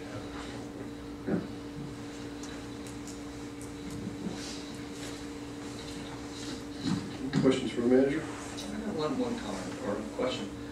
Comment. I'm looking forward to the code assessment that I think is in beginning of mid-January, and just I have signed up for the email notifications, and I have not received anything, and I'm just wondering, is the system working?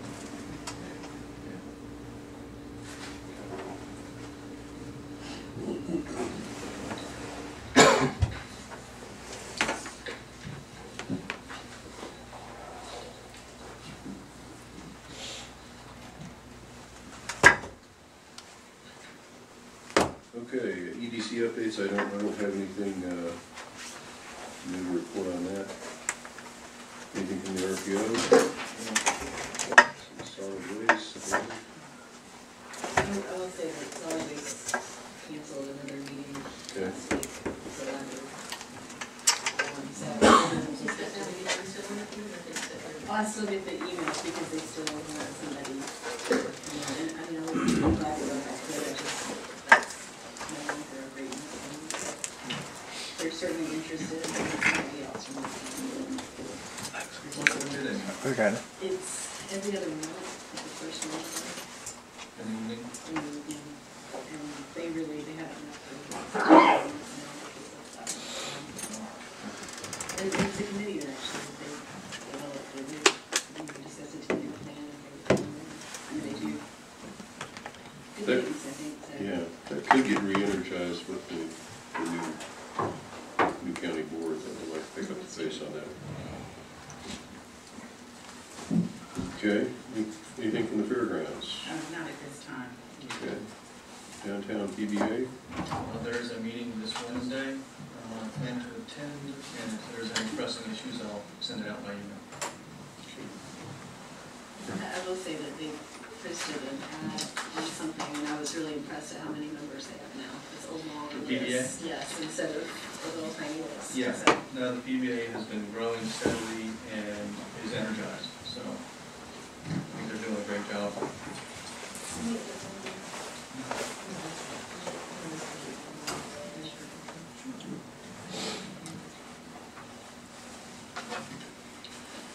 Okay, that brings us to commissioner concerns. Commissioner Farrell. It's really not a concern, I just want to let everybody know, I know we had said something about the parade being on first Sunday, I think Bed had said something about it, but when I walked back, I stopped by a couple of the vendors and spoke with them about them, and the 3 to 4 ladies that I spoke to, they were real pleased with it being on the day of the parade, because they said they had one of their busiest days. So that was, they didn't have any problem with the parade, or the extra people coming into town to help. That's all I have. nice big carnival atmosphere down there. Yeah. There's a lot of people when I'm walking here too. Okay, anything else? No, sir. Mr. Foley. I just wanted to follow up on one of the things we talked about at the mid-year retreat that we did, and we talked about part of Chatham Parks review of small area plans, and that we were going to try to make progress on that. So I was just wondering if we are making progress, and is that being tended to? Yeah, Mr. Bass has collected some information on other examples from other communities and is putting something together, and we should have something to you soon. Thank you. Mr. Baldwin. The only thing that I have is, of course, this, I just wanted to mention this news release from Duke Energy concerning the coal ash, and they're having a community information event, one in Lee County, December 10th, and the other in Chatham County on December 11th. So hopefully they have the website. And that's all for me at this time. Okay. Commissioner Turner. I don't have anything this time. Okay. I got a couple of quick ones. One of them's a repeat. I wonder if between the chief and the engineer, if we could revisit the issue of the missing stop sign, or stop sign that was never installed at the end of Millbrook and the corner of Millbrook and Freeman. If you go down Millbrook Drive in Powell Place, every cross street has stop signs that go both ways that go on to Millbrook. But the north end of Freeman Drive was just built out in the last year, and for whatever, when it was just trees, nobody bothered to put a stop sign as you're coming south on Freeman and you intersect Millbrook. If you're going on Millbrook, you don't have to stop. If you're coming south on Freeman, you don't have to stop, and that's not safe. So I don't know whether Fred needs to bring to the attention of Bryson Powell or somebody does. They need to get that stop sign put there before something untoward happens. And I'll just share with the board, and Commissioner Foley can verify this, that there's no, we both are on the Powell Place, what do we call it, listserv, message board, whatever, where the citizens out there get to exchange comments and questions. And it's been a real hot topic lately, again, is traffic and parking on Millbrook. And I don't have any recommendations or anything tonight, just a alert to the board that you may be hearing from the Powell Place HOA. I don't know that there's consensus. I've read everything from leave it alone like it is to kill parking on both sides of the street, widen the street. And there's as many opinions as there are people who post to the website, but there's quite a few people who think it's a safety hazard, and if you go out there and spend any time, you'll see that it really has become, in essence, it's like the old country bridges that are one lane. You know, it's a common courtesy everybody has learned that when you're going in, you kind of have the right of way, but when you're going out, somebody's coming, you need to pull over and stop, to pass through. So. The problem is the curve, luckily the one-lane bridges didn't have curves in them. Yeah, there are at least 2 curves there. There's somebody in your lane. Yeah. What do you do?